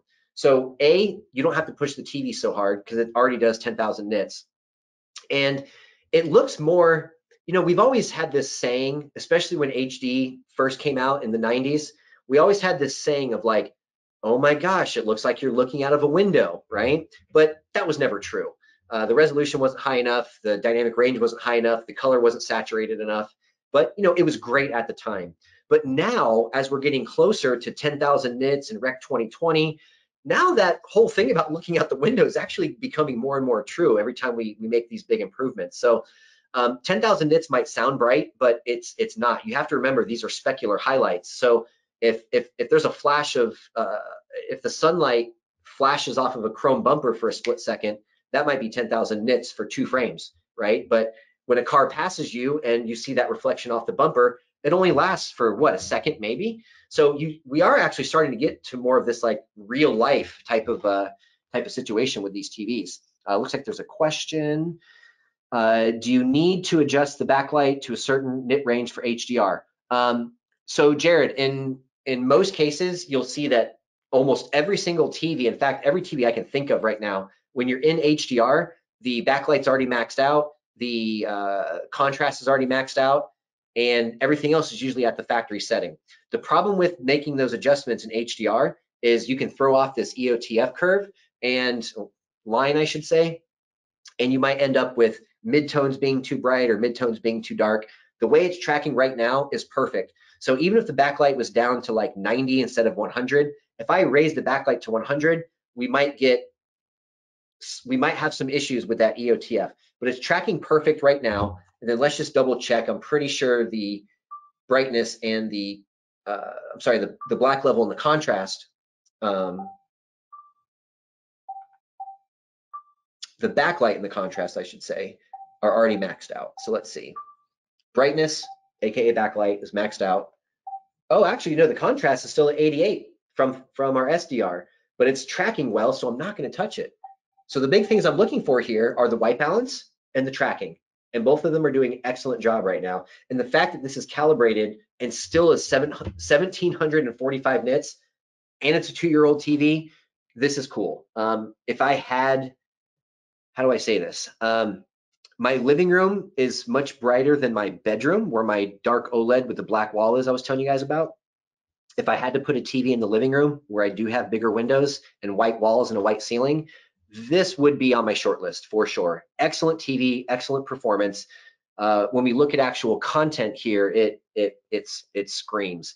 Those bright highlights that are up in that 1000 plus nit range, it's just stunning. I mean, you look at a sunset or something and it looks, you actually have gradations between bright and dark, and with all this extra headroom and more color and stuff. I look at a movie like Black Panther. There's some dark scenes in that movie where the costumes and the clothing that the characters are wearing are still like these deep saturated purples and reds and whatnot in dark scenes. So having that much extra dynamic range and having that much extra color really helps with a lot of that stuff, because traditionally, if you watch a dark scene in a movie, that purple outfit that person's wearing starts to kind of blend in with the black. It's tough. But if you can see a dark purple jacket or a dress in a really dark scene, you can thank HDR and wide color gamuts for that type of stuff. So guys, this is kind of what I wanted to show you, is that when Sony changed it to where calibrating SDR means you already calibrated HDR, this is exactly what I wanted you guys to see. So I think that's it. There are a couple of reference test images for HDR. Of course, once you finish calibrating and looking at numbers and all that fun stuff, don't just pack up your gear and walk away. Look at some images that you know well. I carry a book of discs with me. I always have and always will. I like to put in a disc. I have some things on a thumb drive, and the generator I'm using right now actually has at least one HDR reference image in it. Let's see if I can find it real quick. Lots of test patterns, lots of test patterns, lots of test patterns. Oh, you know what? Actually, that image is not on this generator. That's okay. The point of the story is when you're after you're calibrating, all your numbers look good, you're happy with everything, pop in a disc that you know well. If the customer doesn't have a disc player, toss in a thumb drive with some really high quality content on it. Look at the HDR, point out the details, point out the skin tones. And guys, it's getting to a point now where, like, I was watching, there's a really, I think it's cool. There's a really a cool show on Netflix called Nailed It. And it's like this baking show. And they have these professional bakers. They'll make these like really extravagant like cakes and stuff for like birthday parties and weddings and things like that. And these amateur bakers have to like reproduce this thing, and they only have so much time, and it usually ends up a total mess. And it's funny and it's kind of cool. But that is in Dolby Vision, right? And it's not like this overly crazy special effects movie like Transformers or any of the Marvel things or anything like that. This is just like a normal looking show in normal studio lighting. And guys, the colors and the skin tones, and when they're putting like red frosting on a cookie or something, everything just looks so much more realistic. It's very, very cool, and it spoils us. I mean, I'm definitely spoiled. I'll go from watching that show to something in SDR, and I'm like, ugh, this is boring. It's flat, it's undersaturated, yada, yada, yada. But for SDR, in reality, it's very, very good. But if you've been staring at HDR for an hour or two and you go back to SDR, your perspective totally changes on that. So anyway, long story short, thank you guys for hanging out this long. I know we didn't quite schedule it this long. These sessions tend to run a little longer, so I really thank you guys for hanging out. Guys, the questions, Tom, Greg, Jared, everybody who tossed out questions to me, thank you. Certain things I don't remember everything all the time, so you guys were really a big help there. Some of those tips that you gave everybody, I'm sure will stick. So if you guys do have any last minute questions, I'm happy to hang out for a few more minutes. It looks like one did just come in, and Thomas just said thank you. Okay, cool. Thank you, Thomas. Feel free, man. If you guys have any questions or any recommendations as far as like what you want to see us do, feel free, guys. Email me, jason@murideo.com. In fact, I'll put it up on the screen here so you can see it. Another thing that I'm working on right now is I want to do like a Ask Me Anything type of series. And I've kind of tweeted this out and let people know that I want to do it. And what I really want to do is I want people to send in questions, and then I want to answer them like in a few minutes in a simple way, and just do like a YouTube series out of it. I think that'd be cool. I think that'd be fun. I haven't gotten any questions yet. So if you guys have any questions that you just have, general questions that I can maybe answer for you in a simple way, send them to me, jason@murideo.com. Once I start getting some questions in, I'll probably do like a weekly thing. Hey, this question comes from Jared. He says yada, yada, yada, yada, and here's my answer. I want to do that kind of stuff for you guys. My whole shtick here is spreading the knowledge and spreading the love of not only the equipment, but the process of making all these things look and sound nice. So guys, again, thank you so much. Let me just double check the questions one more time. Thomas says, any discounts on new gear? Thomas, if you go through any of the calibration classes, then yes, we do give a discount on students who go through the classes. We do also do some periodic things like trade-ins and stuff like that. So if you're on Facebook, check out the Facebook page for Murideo. We also have a Twitter. I run the Twitter page, so if you guys have anything there that you want to see, you can always message me there, or my email is on the screen right now. Real simple, jason@murideo.com. Guys, feel free, send in questions. Let me know what I can help with. Thomas says, I'm ISF certified, but I could use a refresher. Thomas, that's a lot of people are in that boat right now, especially over all the years. There is a discount if you're an alumni. So if you've taken ISF before, you want to take it again, you do get a discount there. And because you take the class, you do get a discount on the gear as well. Jared says, have I calibrated any high-nit Vizio PQs? Yes. There's the Quantum X, I think it's called. A gentleman down in the Naples area reached out to me a couple months ago, and he told me he got this TV and he read about calibration. I went down and did it for him. I think it turned out pretty good. It wasn't like this Sony, but it still turned out pretty good. The good news is that it looked really nice. And ironically enough, it's funny you asked this, I got an email from him like 2 nights ago. And this was 6 months ago, probably, when I did the job. He emails me a couple nights ago and he says, hey man, just wanted to say hi. The TV still looks awesome. My buddy came over the other night. He has the same TV and he's pissed that his doesn't look like mine. And I'm like, good, that's exactly like what we're going for here. So, this is, again, this is all fun stuff. I love it. You guys obviously love it too. Feel free, reach out, any questions, send some questions to me for that Ask Me Anything series. I'd love to see you guys in future webinars. So if you want to see something specific, I haven't done a Samsung yet. So if you guys want to see a Samsung, send that to me, and we'll definitely consider that for our monthly series here. So cool. Don't want to rant too long here, guys. Thanks again so much. Oh, one more thing. Charles says, what are the boxes you referred to calibrate with? Charles, okay, so what you want to look for, they're called LUT boxes, L-U-T. Some of them are standalone with just a simple HDMI in, HDMI out. Some of them are a lot more advanced. So you might want to look at something like Lumagen, or you might want to look at something like MadVR. Any of those solutions will make these calibrations basically perfect. I mean, nothing's perfect, but as close to perfection as possible. So those little dots and stuff that were slightly off in the color checker maybe, or the saturation sweeps maybe, when you use one of these boxes, bam, it's perfect and good to go. Jared says another HDR manual. Cool. That might be something we do on maybe a Samsung later. So cool, guys. Again, you know my email address. Feel free, reach out. Thanks a ton for hanging out this long. And yeah, we'll see you next time.